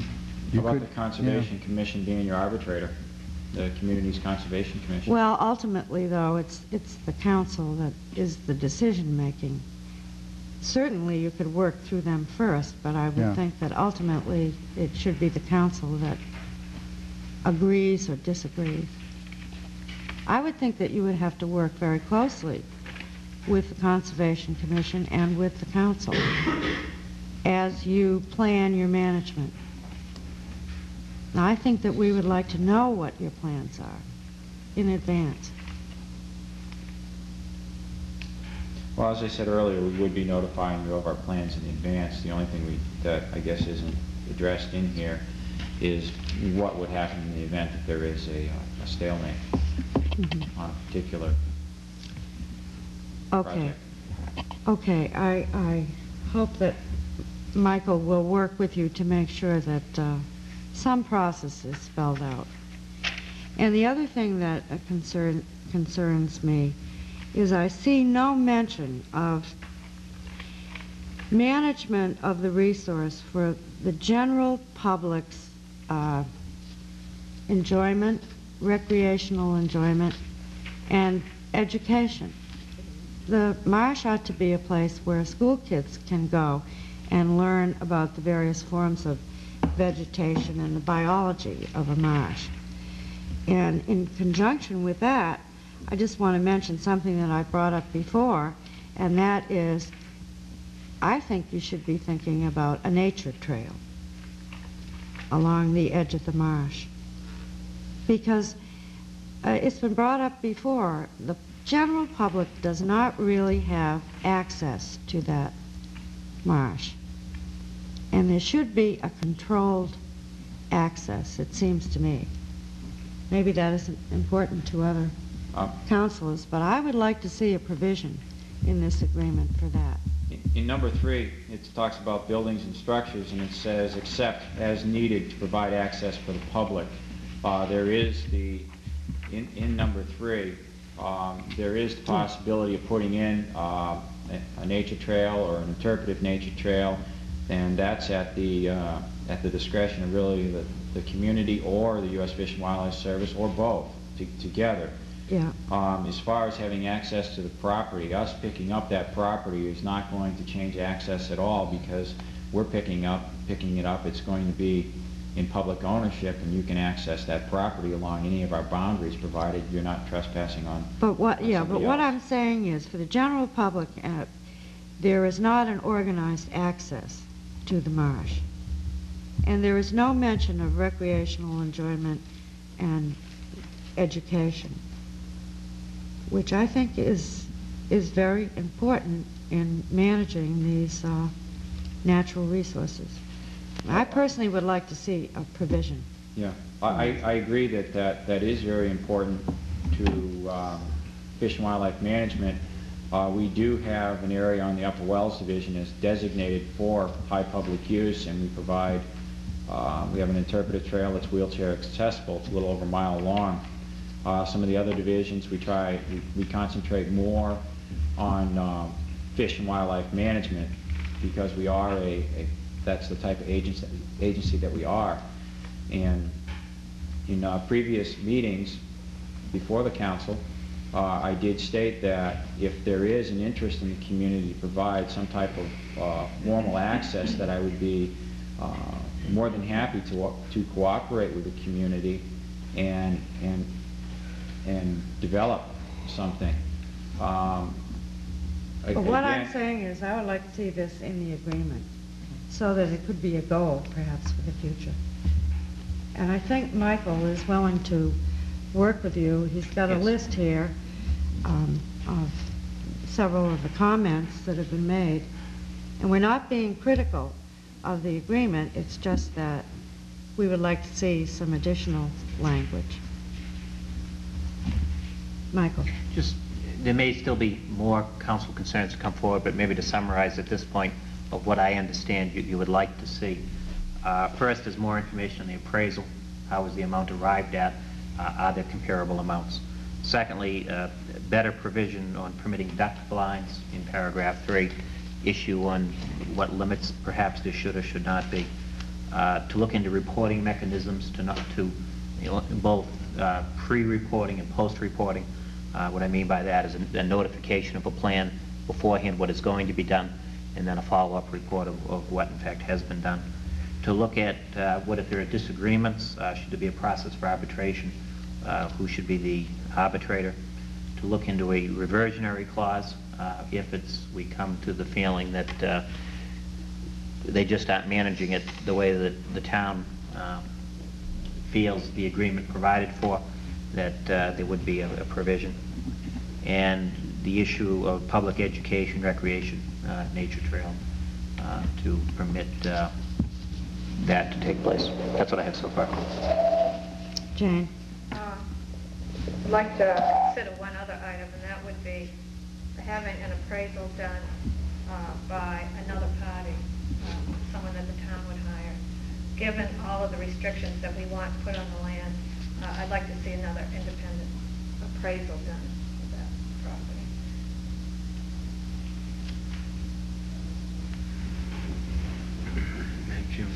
Councilor Torrey.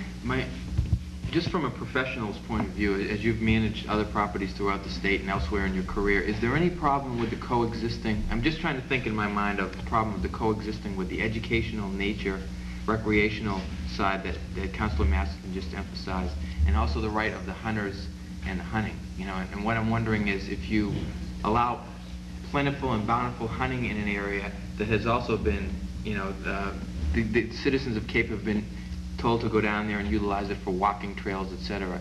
Is this coexistence happening elsewhere? Does it present a hazard to the public? I can see if both sides of those really started taking off, you could have some problems certain times of the year. We refer to that as user conflict. Yes, That's we do. what I was like. I knew there was a good term for that. Well, we had to a couple of years ago, actually it was at a previous station, perform an evaluation, try and identify user conflicts. And yes, it does. If you have a hunting zone in the same area you identify as a public use zone, you're creating a user conflict, which carries a certain liability with that. I had to address one at this refuge when I came here, and that is a potential. In other words, you're saying come here and hunt, and you're saying come here and take a nature walk, and you can't have a conflict. If you designate certain areas as hunting, provide a certain safety zone, you can provide access for the public in the form of a nature trail or even so much as a kiosk or an information board. There's different ways of handling. There's a lot of interest in this particular parcel, and we have another half dozen items that we need to crank into the conservation easement, and it starts to make it difficult to juggle them. I think it's critical as we start to define these areas, as you call them, user conflict, that the board, the council here be involved in, because that's really some policy decisions that could be having to be made, or at least that you could run the idea by us in terms of here's what I see as the safety zone, here is the recreational zone, here's the hunting zone. I'd like to be fully appraised and participate in that. I don't want to relinquish that right in terms of how much is the hunting zone versus the recreation, and how good is that buffer zone, because I am very concerned of people's safety if we encourage them to go use it recreationally. You know, I don't want to be sitting in a very awkward position where someone was injured or killed down there. So I hope that part is not relinquished by the council as you continue to appraise the manager, who will then appraise us of developments down there. That's not relinquished by the community, because I think it's at the beginning of the actual language and easement that we will go along with state and federal regulations, or maybe close as a public safety or public hazard, or as you will. So we recognize that, and you know, as you brought this up, I could see the same potential that you're talking about. So it would be, if we resolve all these things, it would be the responsibility of the manager, whoever they may be, to identify the zones, but that's later. Yeah. You can't really address that here. Yeah, no. I I know how seeds, when you plant them in fertile soil, will grow up and Yeah. become big And trees. sometimes And they I don't don't. want this to Yeah. grow and become a problem while we're just at the planting of the seed stage. Yeah, that's why we try to initially address the idea of if there is some sort of a hazard or public unsafe, we will relinquish that right to the town. We will adhere to any state and federal regulations, just like the town has to adhere to state and federal regulations. I know it's like a coverall, but we all have to adhere to that. But we did try to recognize that in our conversations with Mike. I would like to just address your comment about the appraisal. We have no objection. I mean, seriously, if you want to have an appraisal done, fine. I would say that an appraisal done to federal standards is different than an appraisal done on the outside. We have very strict rules that we have to adhere to when we do an appraisal. I can tell you, I'm more than happy to give you a list of appraisals. I can't do this personally, I don't have the list with me, of people that know how to prepare an appraisal for federal standards. If you don't want to do that, hire somebody. I can tell you right now the chances are they're going to call us for comparable sales, because we're the ones that buy marsh. I just want to be open and honest with you about that, because we get calls from appraisers all the time. What are you paying for marshland? I've answered at least 3 or 4 that I can think of about what do you pay for a conservation easement. Okay? I answered his home. He's right. I answered his home phone today. Somebody called about comparables for marshland. So the appraisers know that we're the ones that are buying it, either us or the state. And in this area, we are the market. But I'm not saying don't. I'm just saying that's the reality. Okay? Well, in the interest of moving this along, Michael, pending your further discussions on these items that have been brought up by members of the council, we should hold on posting for public hearing, I would think. I would think you would want to table this until you had a report on further negotiations. Do I hear a motion? Bill? I'll make that a motion, and I would, if I'm able, No. Madam Chairman, I would like to ask. Debate it. that you're not going to let me do it, and then You can ask I'll a point- table it after I point make of- my comment. Okay. Good. Better. I'm very much in agreement that what Councilor Torrey just brought up about if we're going to have a recreational area down there, that it will be separated and well signed and everything, or it's either going to be a hunting area, one or the other. I don't think, maybe you can have both, but you people know more about it than I do, but I think it's pretty hard to have both. There's quite a few school children go down there in the springtime, and they walk out through there and what have you, and I don't think you prohibit that, do you, regardless?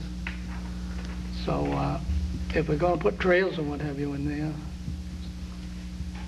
I just hope that we get it separated properly so nobody will get hurt, like he says. So I'll move that we table till a later date. Is there a second? Second. All those in favor? Anyway, you almost made a mistake. Okay, it's unanimous. Thank you. Thank you. Gentlemen, and we will be having further discussions. I've got your number. Sure. Item number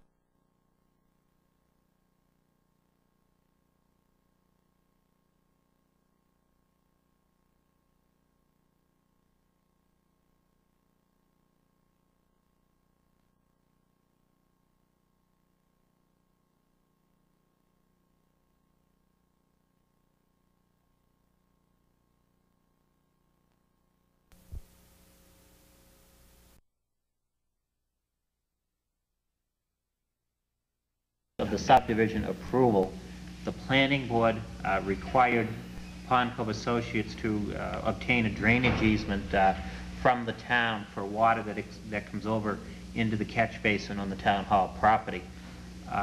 Traditionally, there's been a kind of a loose relationship between the property owners next door and the town hall property. We discovered a few years ago, for instance, that one of our buildings was in fact on their property. The property owner that was involved in that one, who was a member of the associates, although it wasn't specifically associates property, very graciously granted us an easement, granted us a transfer of property to make sure that our building was in fact on our lot. This is simply, I think a good legal practice in that if you do have drainage extending from one's property to another, that there be an agreement between the two parties in the form of an easement. So I would recommend that you grant this 20-foot drainage easement to Pond Cove Associates and authorize me to sign the document executing the easement. Councilor Lester Jordan. If somebody had been doing this for 100 years and never been stopped, don't they have the right to do it anyway, period? Perhaps this just makes it so that we don't get into a contest in later years. It just cleans up the fact that's been around for a long time. I'll move that we have the town manager enter into an agreement, give them the easement, 20-foot easement. Second. Any further discussion? All those in favor? Opposed? Unanimous. Item number 82, to consider approving a dedication of land in accordance with section 16-3-10 in the pending Runaway Farm subdivision to the Cape Elizabeth Land Trust and take any necessary action. Michael? You have before you a map that shows the lot in question. It's located over in the vicinity, not too far from the Spurwing Church, specifically across the street, sort of behind the old Leighton property. There's a gravel pit in the area. I think you're all familiar with it. Again, this was a subdivision that has been going through the planning board. The developer is a gentleman by the name of Lawrence Eubank, who is here this evening. Nat Clifford of the Land Trust is also here this evening. The subdivision regulations of the town require that any dedication of land as a result of a subdivision go to the town council for approval, regardless of whether or not the dedication go to the town itself or to a group such as the Cape Elizabeth Land Trust. This has been extensively reviewed by the planning board, and they do recommend that you authorize the exact wording, according to the ordinance regulations, is that you approve the dedication. Nat Clifford is here tonight. Did you have anything you wanted to contribute to that explanation, Nat?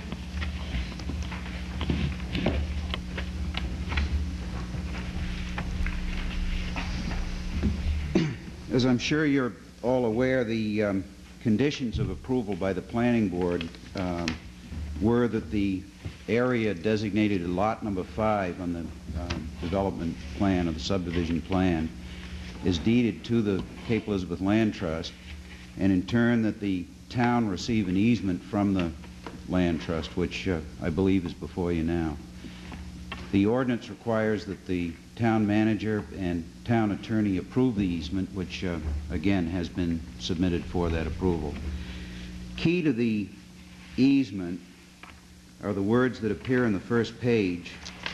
Again, this is the easement from the Land Trust, assuming our taking title to the property. The words that the property is to remain in a substantially undeveloped, open, and natural state.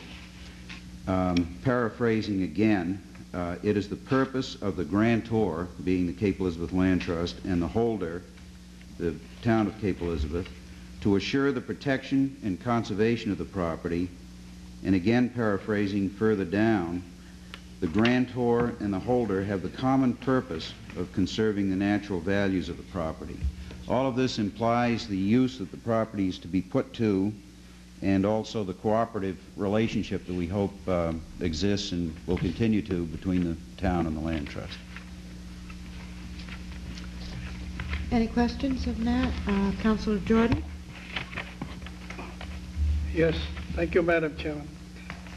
I just don't understand why we grant an easement, conservation easement, to the Land Trust, where I take it the town has its own conservation commission, and I thought that that's the purpose of the conservation commission, was to have land turned over to the town of Cape Elizabeth and not to another entity for conservation purposes. Now, if somebody wants to come along and give the land to the Land Trust, that's okay. That's separate altogether, in my opinion.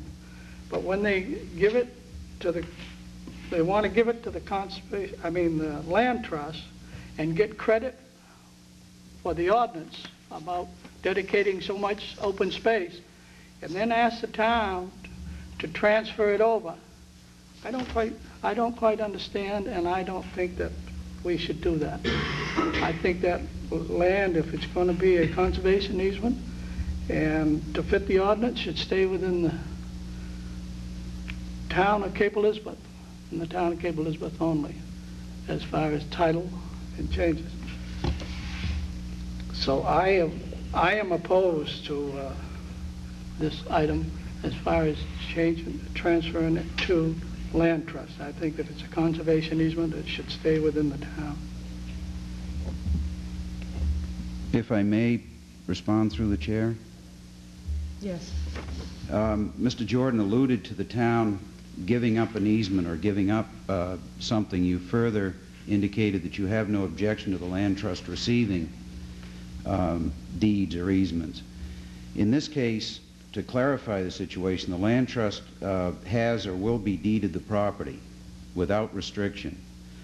And to conform to the language in the easement, which we believe is a proper use and restriction to place on land, we would like to have somebody hold an easement. over and above any language in any town ordinances, which I don't believe is appropriate for me to comment on, we are therefore giving to the town an easement. The town is giving up nothing in this case.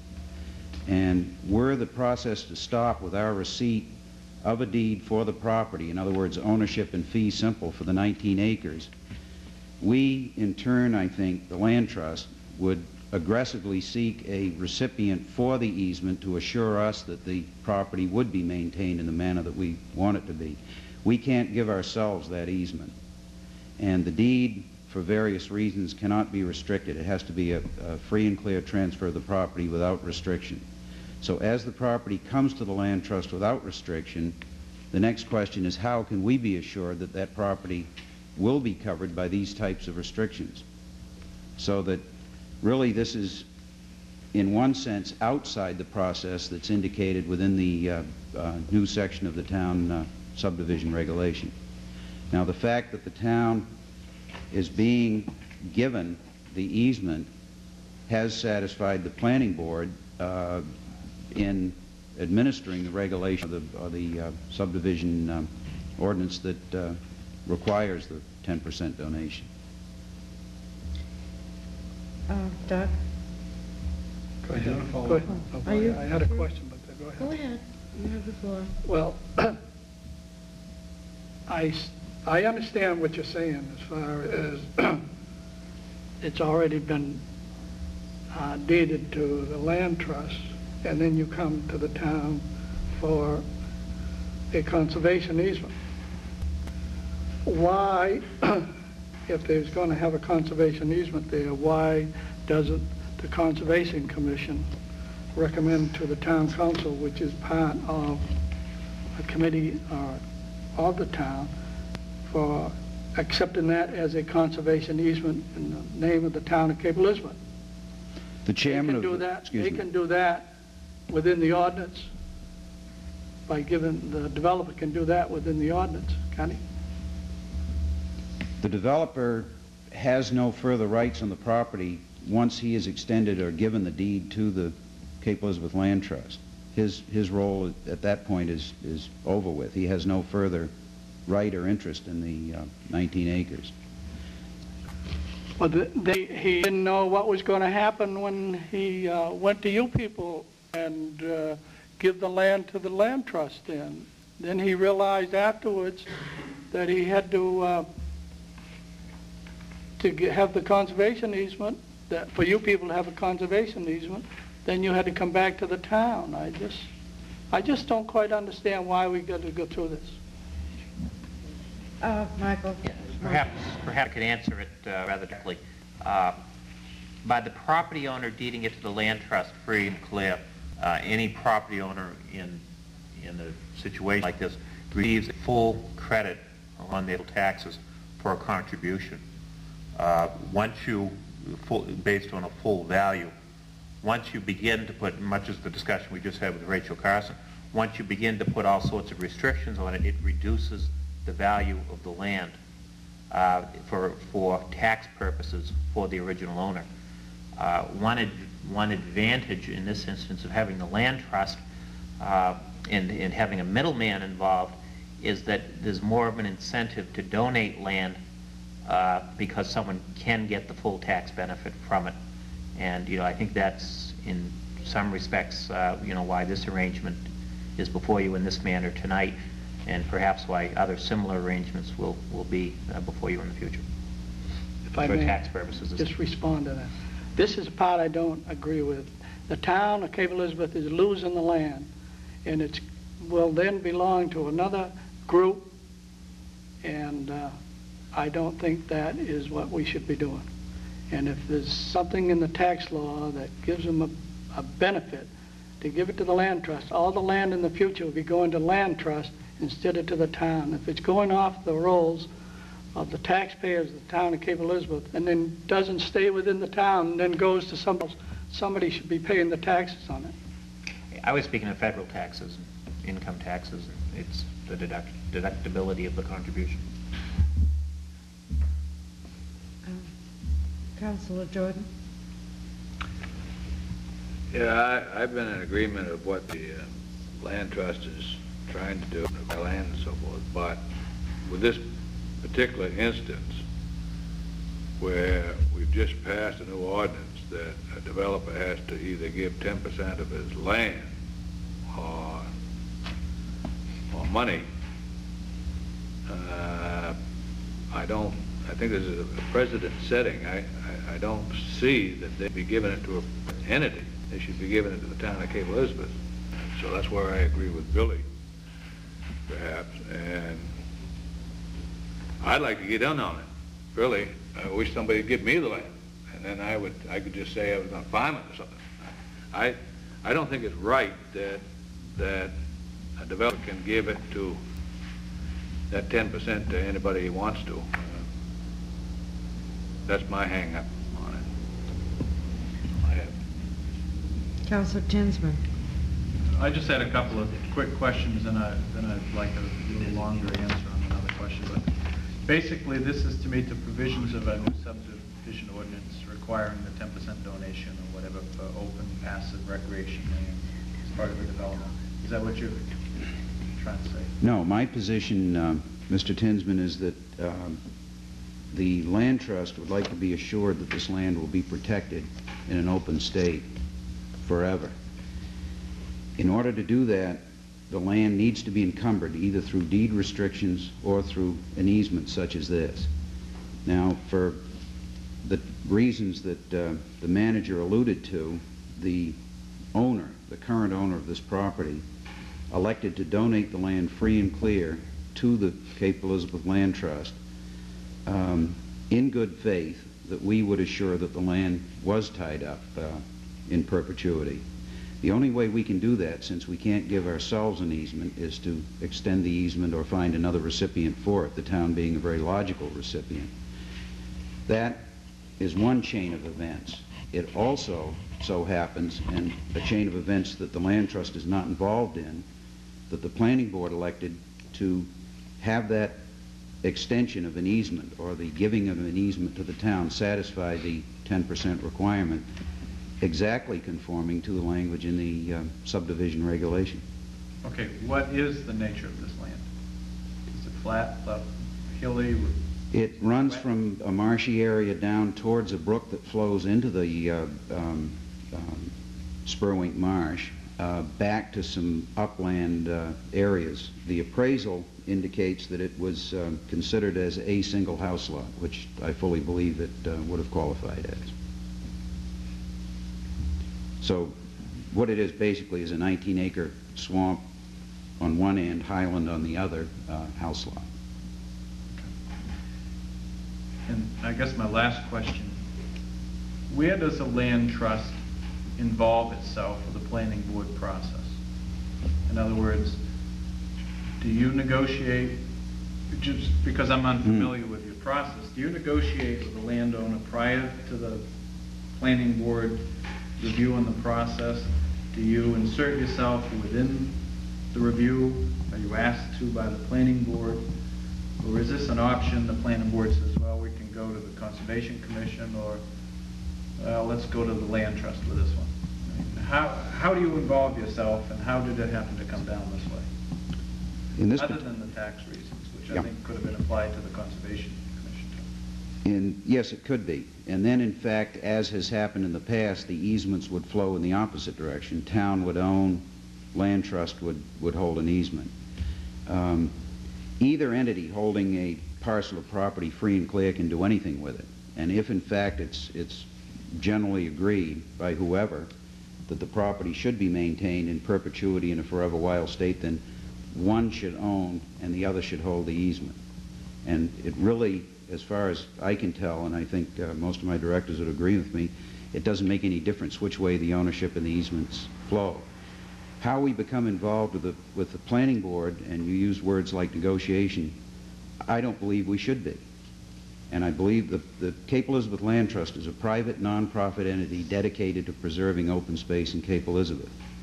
In this case, we should be characterized as a recipient for a piece of property that an owner wanted to see dedicated forever wild. And we followed the trust placed on us by the owner in extending this easement to the town. Our charter and the activities of other land trusts that are older than ours, which is only a couple of years old, and we're really feeling our way into some of these ways of preserving land. But our charter will allow us to become more aggressive and to perhaps in the future form coalitions with developers in order to preserve open space on the basis that half a loaf is better than none. At the moment, we are not advocating any development project in the town, and again should be characterized as recipients. If it should come to pass that the land trust should become involved in a development project, again because the parcel of land might be too rich for us to take on by ourselves, it'll be patently clear to the planning board and the town exactly what our role is. And in this case, again, I want to emphasize that we are simply a recipient that was contacted by a developer, or by a property owner actually, to take on this 19 acres and guarantee him that it would be kept in a forever wild state. And there was some faith needed, and I think the flexibility of a private entity such as the Land Trust and our ability to commit, again, we have the same constituency as the town, but I think we're able to function in a more streamlined fashion. We don't have the burdens, obviously, that town government does, and a single purpose. And this, I think, is an example of a property owner feeling this was the right way to go to assure that the land would be placed in a forever wild state. Councilor Carson, welcome aboard. Thank you. I guess what I wanted to say, we've had some discussions about the relationship between the Land Trust, Cape Elizabeth Land Trust, and the town of Cape Elizabeth. But it seems in this particular item, and correct me if I'm wrong, that the ordinance that we set where it requires 10%, asks for 10% of the land or dollars to be given, to dedicate over to the town of Cape Elizabeth or any other approved entity. Isn't there some words in our ordinance that there isn't any? It says, or land, or such a entity as the land trust. Okay. Or such as an entity of the land trust. So in this particular item, doesn't this meet actually the exact wording of the ordinance as we approved it? Even though we may have some other issues with the land trust in understanding the position of the two things, the town and the land trust, this particular item meets the letter of the ordinance as we approved it, does it not? That's section. Yes. Oh, yes. Yeah. Okay. Can I just follow up on that in a second? Yes. Just for clarification purposes, it seems to me here that the developer, correct me if I'm wrong, but the developer kind of approached the Cape Elizabeth Land Trust and said, here's something that I'd like to work out, and then together went to the planning board, rather than the planning board recommended this to the developer, saying you're going to have to give up this bunch of land, and we recommend that you give it to the land trust. Because I think the essence of the question is why would one board of the town, i.e. the planning board or the conservation commission, recommend it be given to the Cape Elizabeth Land Trust rather than the town? That doesn't seem to make sense that it should do that rather than give it to the town if there's no tax advantages to giving it to the land trust. But in this case, it seems that outside of the planning board process, is that correct? What happened? That is correct. And so I think that helps alleviate some of the fears possible. Never, for the record, in any of my conversations with the owner of the property, did the subject of the 10% requirement come up. The owner simply wanted to make a donation of the 19 acres. And it later came in through activity with the planning board, between the owner and the planning board. We may worry about that down the road, but that's not pertinent to this particular example. Councilor Jordan. Sorry to answer Councilor Carson's dilemma over there. That's where I disagreed on passage of that ordinance, where it said that you could give it to the land trust. Even though I dearly love the land trust and what they're doing, I just don't think it's right that you can satisfy this ordinance by giving it to a private entity. I think if they can give it to the land trust, he ought to be able to give it to me. Maybe he wouldn't want to because I couldn't give him a tax break, but maybe I could say I was going to build a church on the thing or something like that. Maybe he could get a tax break then. And I think it should be given, if you're going to satisfy the ordinance requirement that we that ordinance that was passed, I think it should be given to the town of Cape Elizabeth rather than a private entity. We would need to correct that. Yes. Nat, how does the public gain access to this property, which looks to be kind of landlocked? Is it this little strip here, the public waiver? Yes, that's a 10-foot strip that runs from Squareweek Avenue into the 19-acre parcel. And that also will be deeded to the land trust, so it's part of the 19 acres. It is? Yes. The reason for holding to a 10-foot width is to prevent parking in that area that, again, the... It will be a trail. It won't be That's correct. A dirt road. That's correct. Councilor Emerald?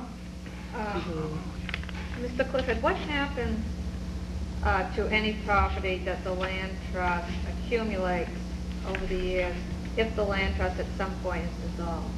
Our charter, and it's typical of most organizations, land trusts in the state and other conservation organizations, our charter requires that all our holdings, easements, and ownership in fee simple be transferred to a similar organization. And that could be another land trust, even though it may be another town. It could be the Nature Conservancy, it could be the Maine Coast Heritage Trust. There are plenty of organizations around that would take on the ownerships and easements. In your charter, do you have the ability to sell off parcels of this land in order to purchase another piece of land that you might find more desirable at some point? Yes, we do, and that is one of the reasons that land trusts are able to function effectively, but also one of the reasons that we wanted to place an easement on this property to uphold our agreement with the owner. In other words, restrictions could not be put in the deed, but the owner wanted to see the property preserved. And the most effective way to do it is to place easements on the property, because I can't guarantee that some future board of directors years down the road might not sell the property.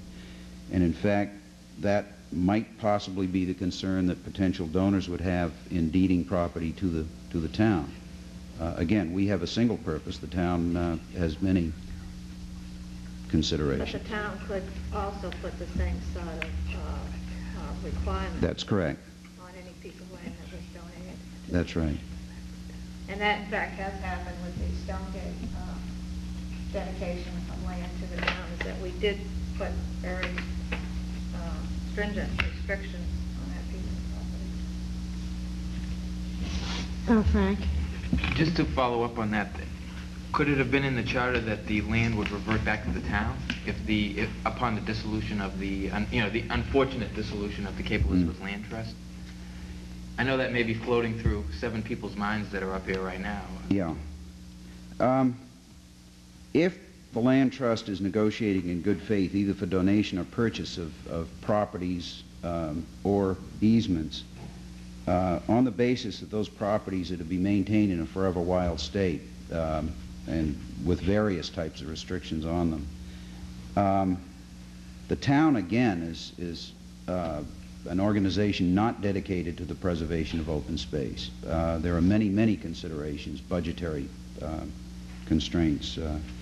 And in order to maintain the same type of ownership, the properties would have to revert to a similar organization. And this is very standard in any conservation organization's charter. And this comes up almost 100% of the time when we're talking with property owners about either purchasing or they're donating property to us. The question of what happens if we do go out of business. And the answer being the property would revert to a similar organization satisfies that question. Oh, Penny? Do most people who give land to the land trust put the same restrictions on it that it shall forever remain as open space? Because if they do not put those restrictions on, then those are the pieces that the land trust could sell. But if an owner always puts the restrictions on that he wants it to remain as an open space or it should be used as recreation, or whatever he stipulates, then you can't sell it. Or even when you give it to somebody else, that restriction will pass on. Is that correct? That's correct. You know, I mean, to be honest with you, I think that our discussions have been that I would say to myself, I would prefer to have this town, if this organization should dissolve, I would prefer to have this land revert to the town with those same stipulations that it remain as open space than to some other created entity. And I would hope that if the restrictions were written in there, the easements, that we would also, you'd have to respect those. But to have these pieces of land be floating around with the possible dissolution of a variety of organizations with no control of the town of Cape Elizabeth means that without restrictions by the owner, they could be bought and sold and bought and sold and bought and sold. So that the owner's original intent, if not made clear, his original intent, he may think he's giving it to the town of Cape Elizabeth to remain ever open. But if he doesn't stipulate that, then that land is up for grab 10 years from now to be traded as for another piece. So we are very concerned that the owner understand absolutely completely that he's giving it to the land trust and that that is not the same as giving it to the town of Cape Elizabeth. And that if he puts no restrictions on it, then the land trust can do a variety of things with it in the future, couple of decades, let's say. So I would have to, I don't know how the land trust works, but I would certainly hope that he knows those things. First of all, he's given to the land trust, not to the town of Cape Elizabeth, and that you do have the right to sell or trade or swap or something down the road. And if he wants it to remain forever open, then he needs to go through an easement process such as this. Or needs to agree that an easement will be placed on the land, but it cannot be documented in the transfer for full tax deductions to be maintained.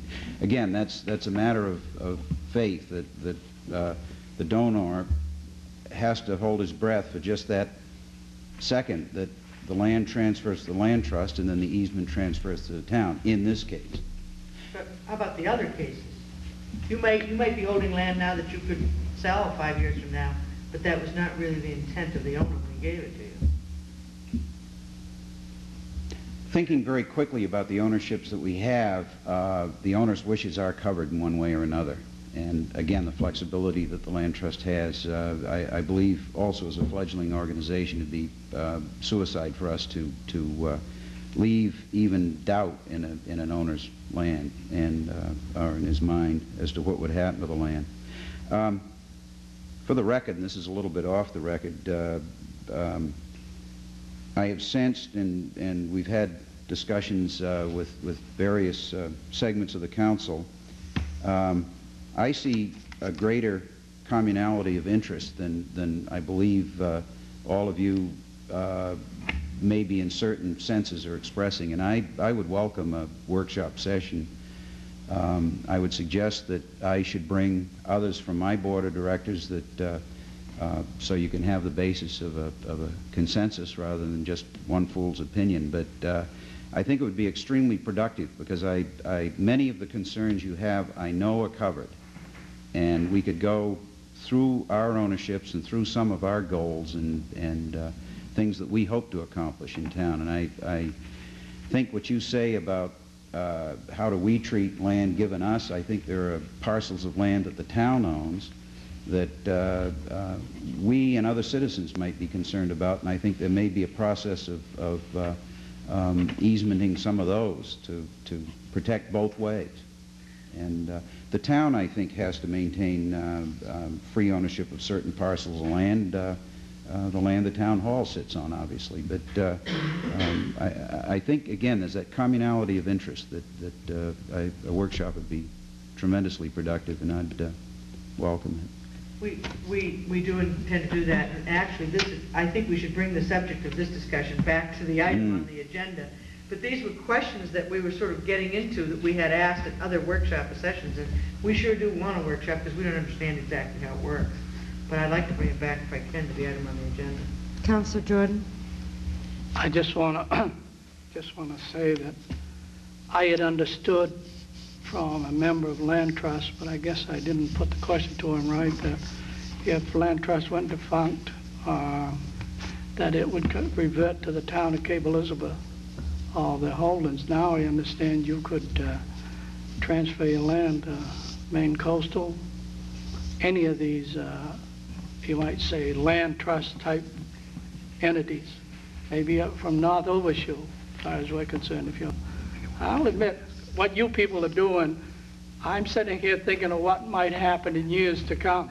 You might not be there, because you were one of the originals, the intent, and other people get different ideas as time goes on. And this is a part that disturbs me. It disturbs me very deeply that we're losing this land by not being in the town of Cape Elizabeth. And even though that as long as you're here and your group is available, other people might think different 10, 15 years from now.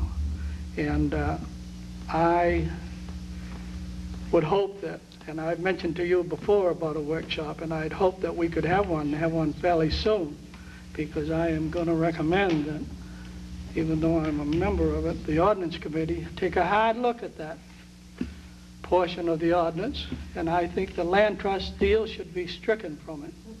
And I would propose that at a later date. Now, I just have two quick questions. Did you work with the Conservation Commission?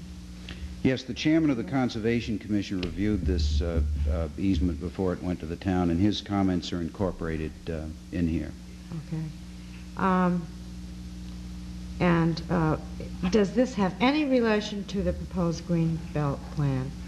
Is it anywhere near, I know it's near the Spurwink Marsh. Is it? It does not. It's not near related to Great Pond? No.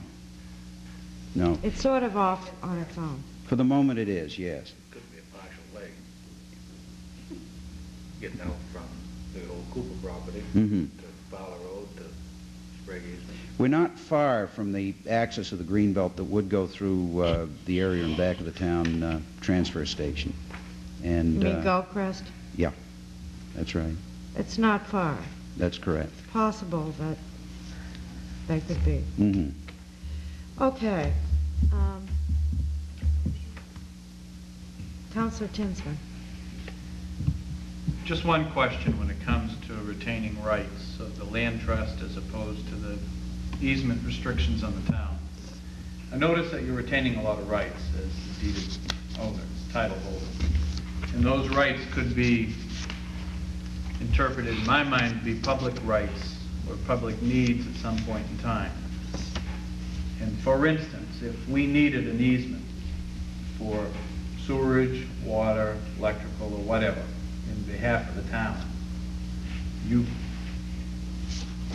retain those rights. How do we work with the land trust in obtaining further rights in this land that you have? For instance, the landowners on Fowler Road develop some real problems and need additional land for sewage or for their septic systems. Now, that's specifically excluded in our agreement. We cannot allow that to happen. You've not allowed us to let that happen on this land. Now, he gave it with no restrictions, and now you're putting restrictions as part of your conservation easement. How do we work those out later? I'm not an attorney, but my interpretation of this would be that the land trust would be no different than any other property owner. We have extended the town an easement, giving the town certain rights to that land. One of those rights is not running a sewer across the land.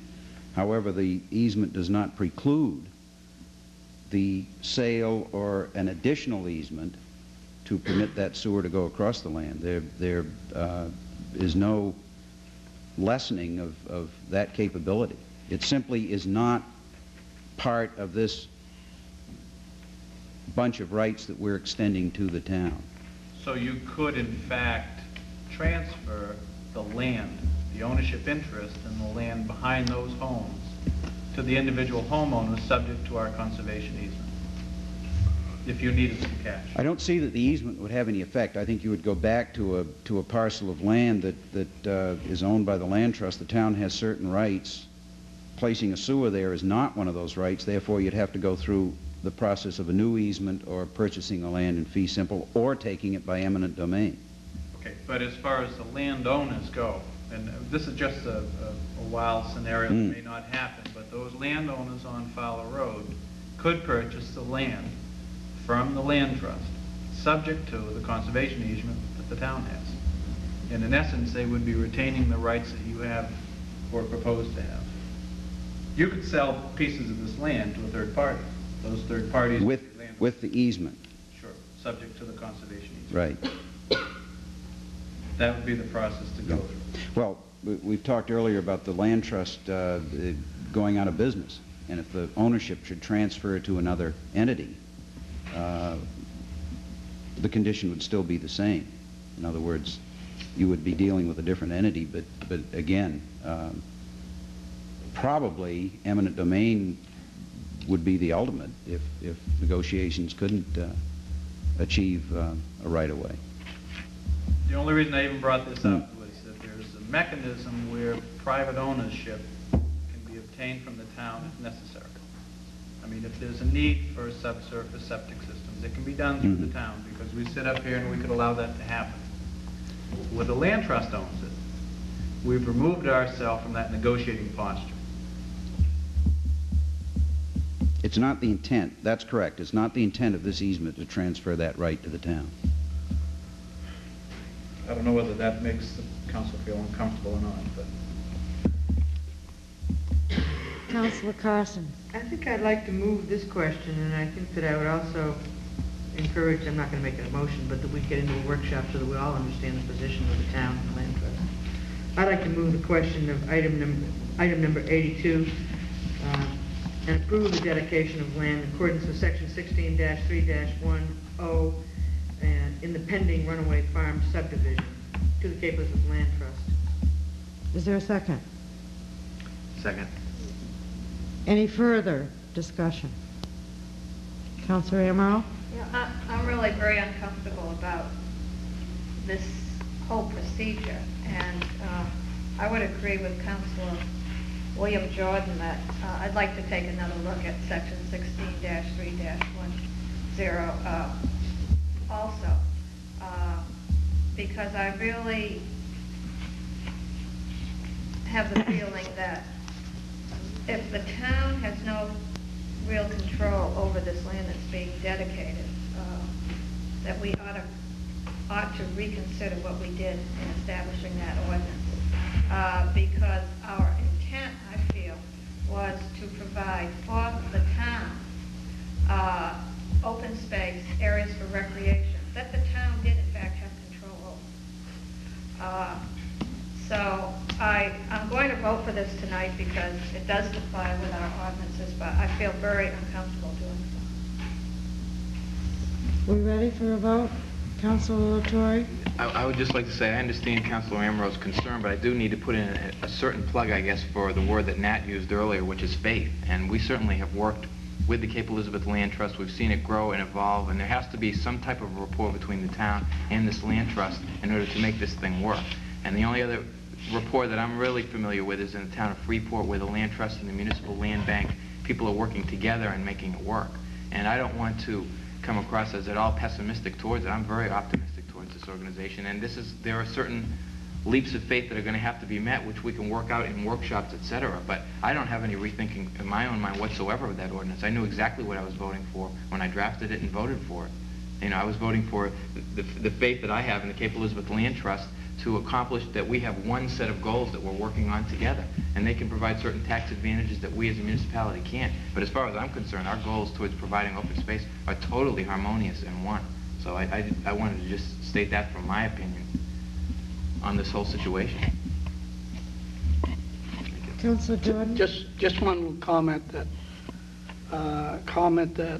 Nat made that kind of disturbed me, that he didn't feel the council was very, I forget just the word you used there, as far as obtaining land for open space due to budget restraints and what have you.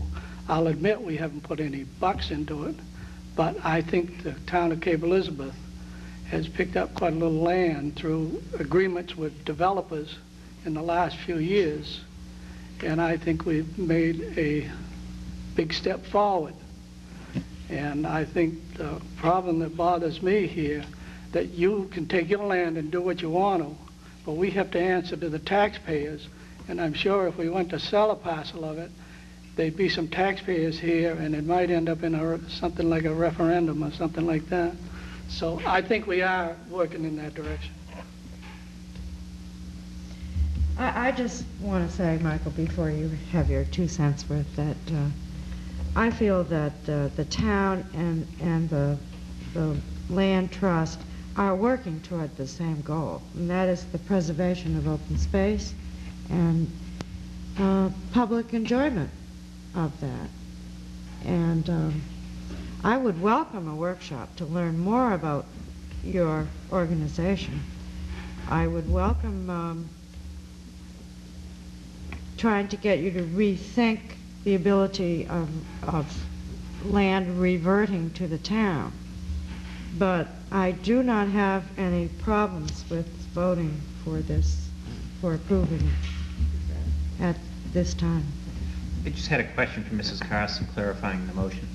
You asked that the dedication of land be approved. I didn't hear the portion of accepting the easement.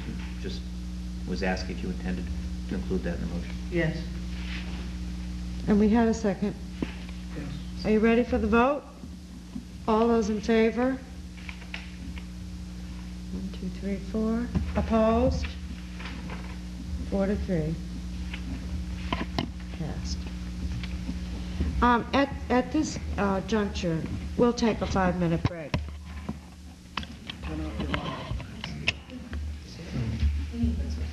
Gonna be. Well, we have another hour and 15 minutes. I got the big item. The rest of it. Right. After we take a break, it always goes hard. You get your breath. Well, this was just referred to the Board of Sewer Appeals.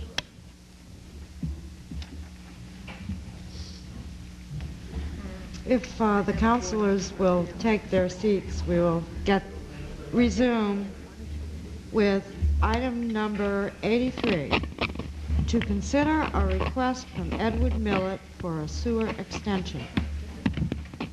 Michael.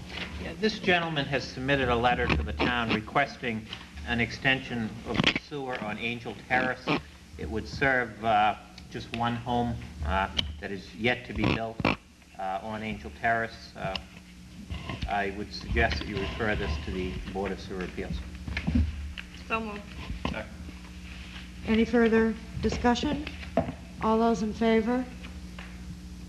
Opposed? It's unanimous.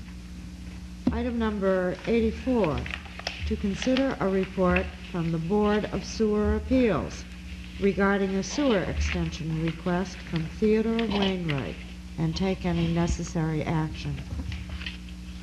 Mike. Received a call at 4:30 this afternoon from Mr. Leslie Lowry, who is the attorney for Mr. Wainwright, asking that this item be tabled. So moved. Is there a second? All those in favor? Opposed? It's unanimous. I'm abstaining because of Mr. Wainwright and the connection. Do we have a consensus from the council that Councilor William Jordan may abstain? Yes. Okay. All those in favor? Opposed? 6, 4, 1 abstaining. Item number 85, to consider a progress report from the town manager on the Sawyer Road reconstruction project and take any necessary action. Michael. Thank you. I put this on the agenda because it is such a significant project, and essentially wanted to give the council to answer questions or to provide any feedback to me if you've heard from any citizens. As things now stand, the final design is just about completed. There have been meetings held with some of the property owners involved. The appraisal process has begun. Within the next month, there's going to be an extensive amount of time spent by myself, as well as by the engineers and the appraiser, at trying to finalize many of the details of the project. Thus far, from the meetings, there have been some suggestions from the abutters, some of which we have been able to address in a very positive way. Someone wanted a willow tree removed, and we've agreed that we'll remove that willow tree, that the roots would be very close to the road.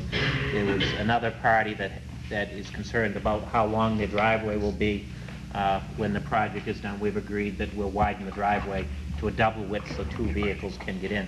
We're working in that spirit of trying to work with people, trying to resolve some of their problems. However, there have been some situations where the residents have recommended we shift the road. And what we found in one instance was if we shifted it, more trees would be lost. It would affect some people more adversely, and we really looked at it a long time and decided we just couldn't do that, and we have been communicating that back to the residents. But it is rapidly approaching. In the next 2 months, probably more likely in July, but perhaps in June, you will have before you proposals for the acquisition of property, as well as beginning the bid process for the project. Michael, when do you foresee the completion of this? Before the snow flies? My sense is if there's not an absolute guarantee, and I mean absolute guarantee, underlined 6 times, that the road will be paved, at least with the base level of pavement, that'll, we'll get it done this fall. We might divide it into 2 sections to ensure that, but no matter what, if we can't make that guarantee, we might delay the whole project to spring, because it would be terrible to leave that road open over the winter. Frank. Michael, how are we looking on the original budget projections and present budget? How much savings have you been able to garner through your excellent means? None yet. I met with the engineers last week and asked them to do a revised cost estimate. There have been a few little savings here and there, one of which is up at the portion of Sawyer Road extending towards South Portland, that little bit that branches off. We've pulled that back a little bit closer to the intersection because we found there was a huge piece of ledge that we'd have to remove. So there should be some savings there. But originally, overall, though, it's too early. Originally, it was what was it? 1.2 million, was it, or 1.1? It was in that. I don't remember exactly off the top of my head, but it definitely is in that range. So we're not going over, and yet any savings couldn't be considered significant in terms of the underside. Now, it's too early to say at this point. I've got to wait for the engineers to do the revised cost estimate. Nothing has happened that persuades me that the cost has changed dramatically one way or the other. One other thing we had discussed and we haven't come to a conclusion is perhaps writing into the specifications that we would allow Pickett Street to be closed off during the construction, since there currently are no residents there, so there may be soon, and that would enable them to get that section done that much quicker and really get through there. There'd be some interruption from that, but we're still looking at that possibility. There might be some dollar savings as a result of the speed within which the contractor could get through that area.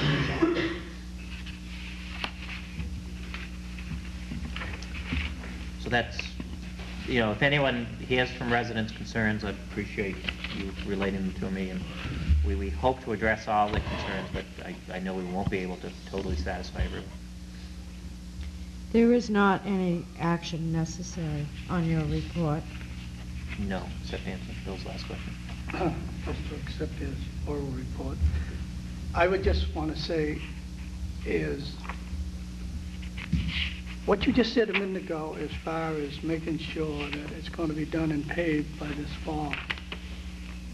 And if you don't feel you can get it done, all done, you'll do a section of it and leave the other section until next year, next spring. Did I understand that correctly? That's right. Okay, how are you going to get a guarantee out of anybody to do that due to weather conditions or whatever?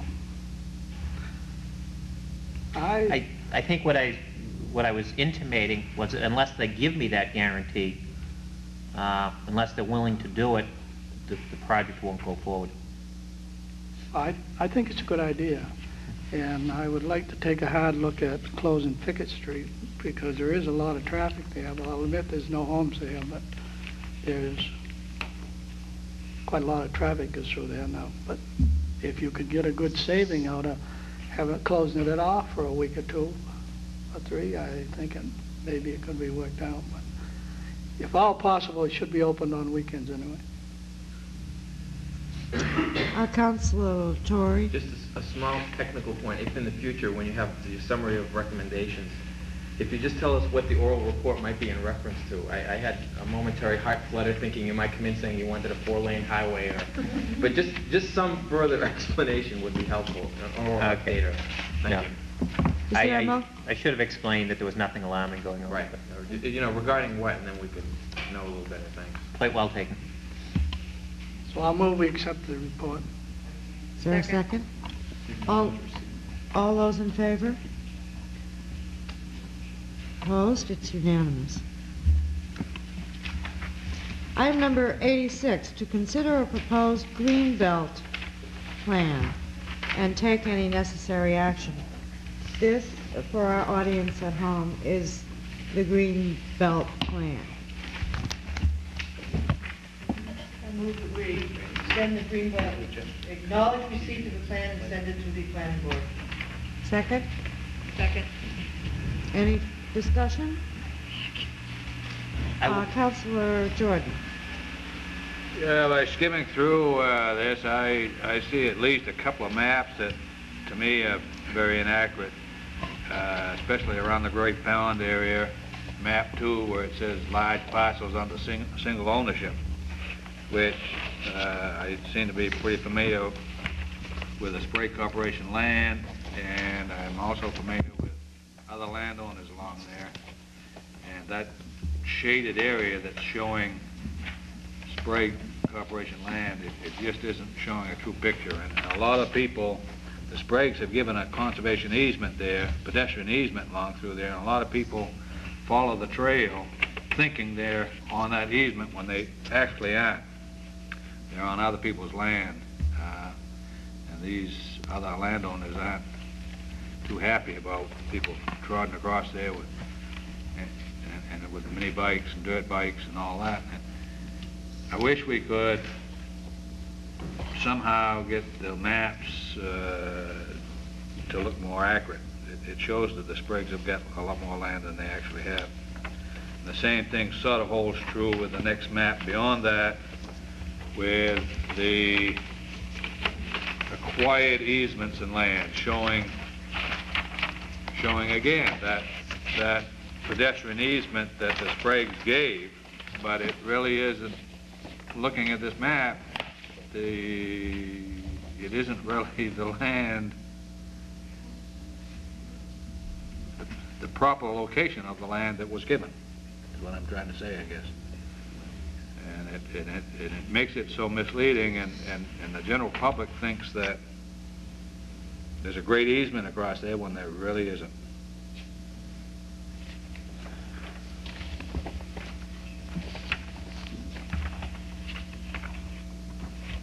Do we have a motion? Yes. Yes. Okay. Councilor Amaro. I just wondered if Councilor Jordan has other maps that show more accurately, or if the Sprague Corporation does, that shows more accurately what those easements actually cover. Because I don't think we should perpetuate an incorrect map into our new study, our new report. We should try to have the maps as accurate as possible. We take that up with the planning board. Should you provide some information, or at least discuss that with them?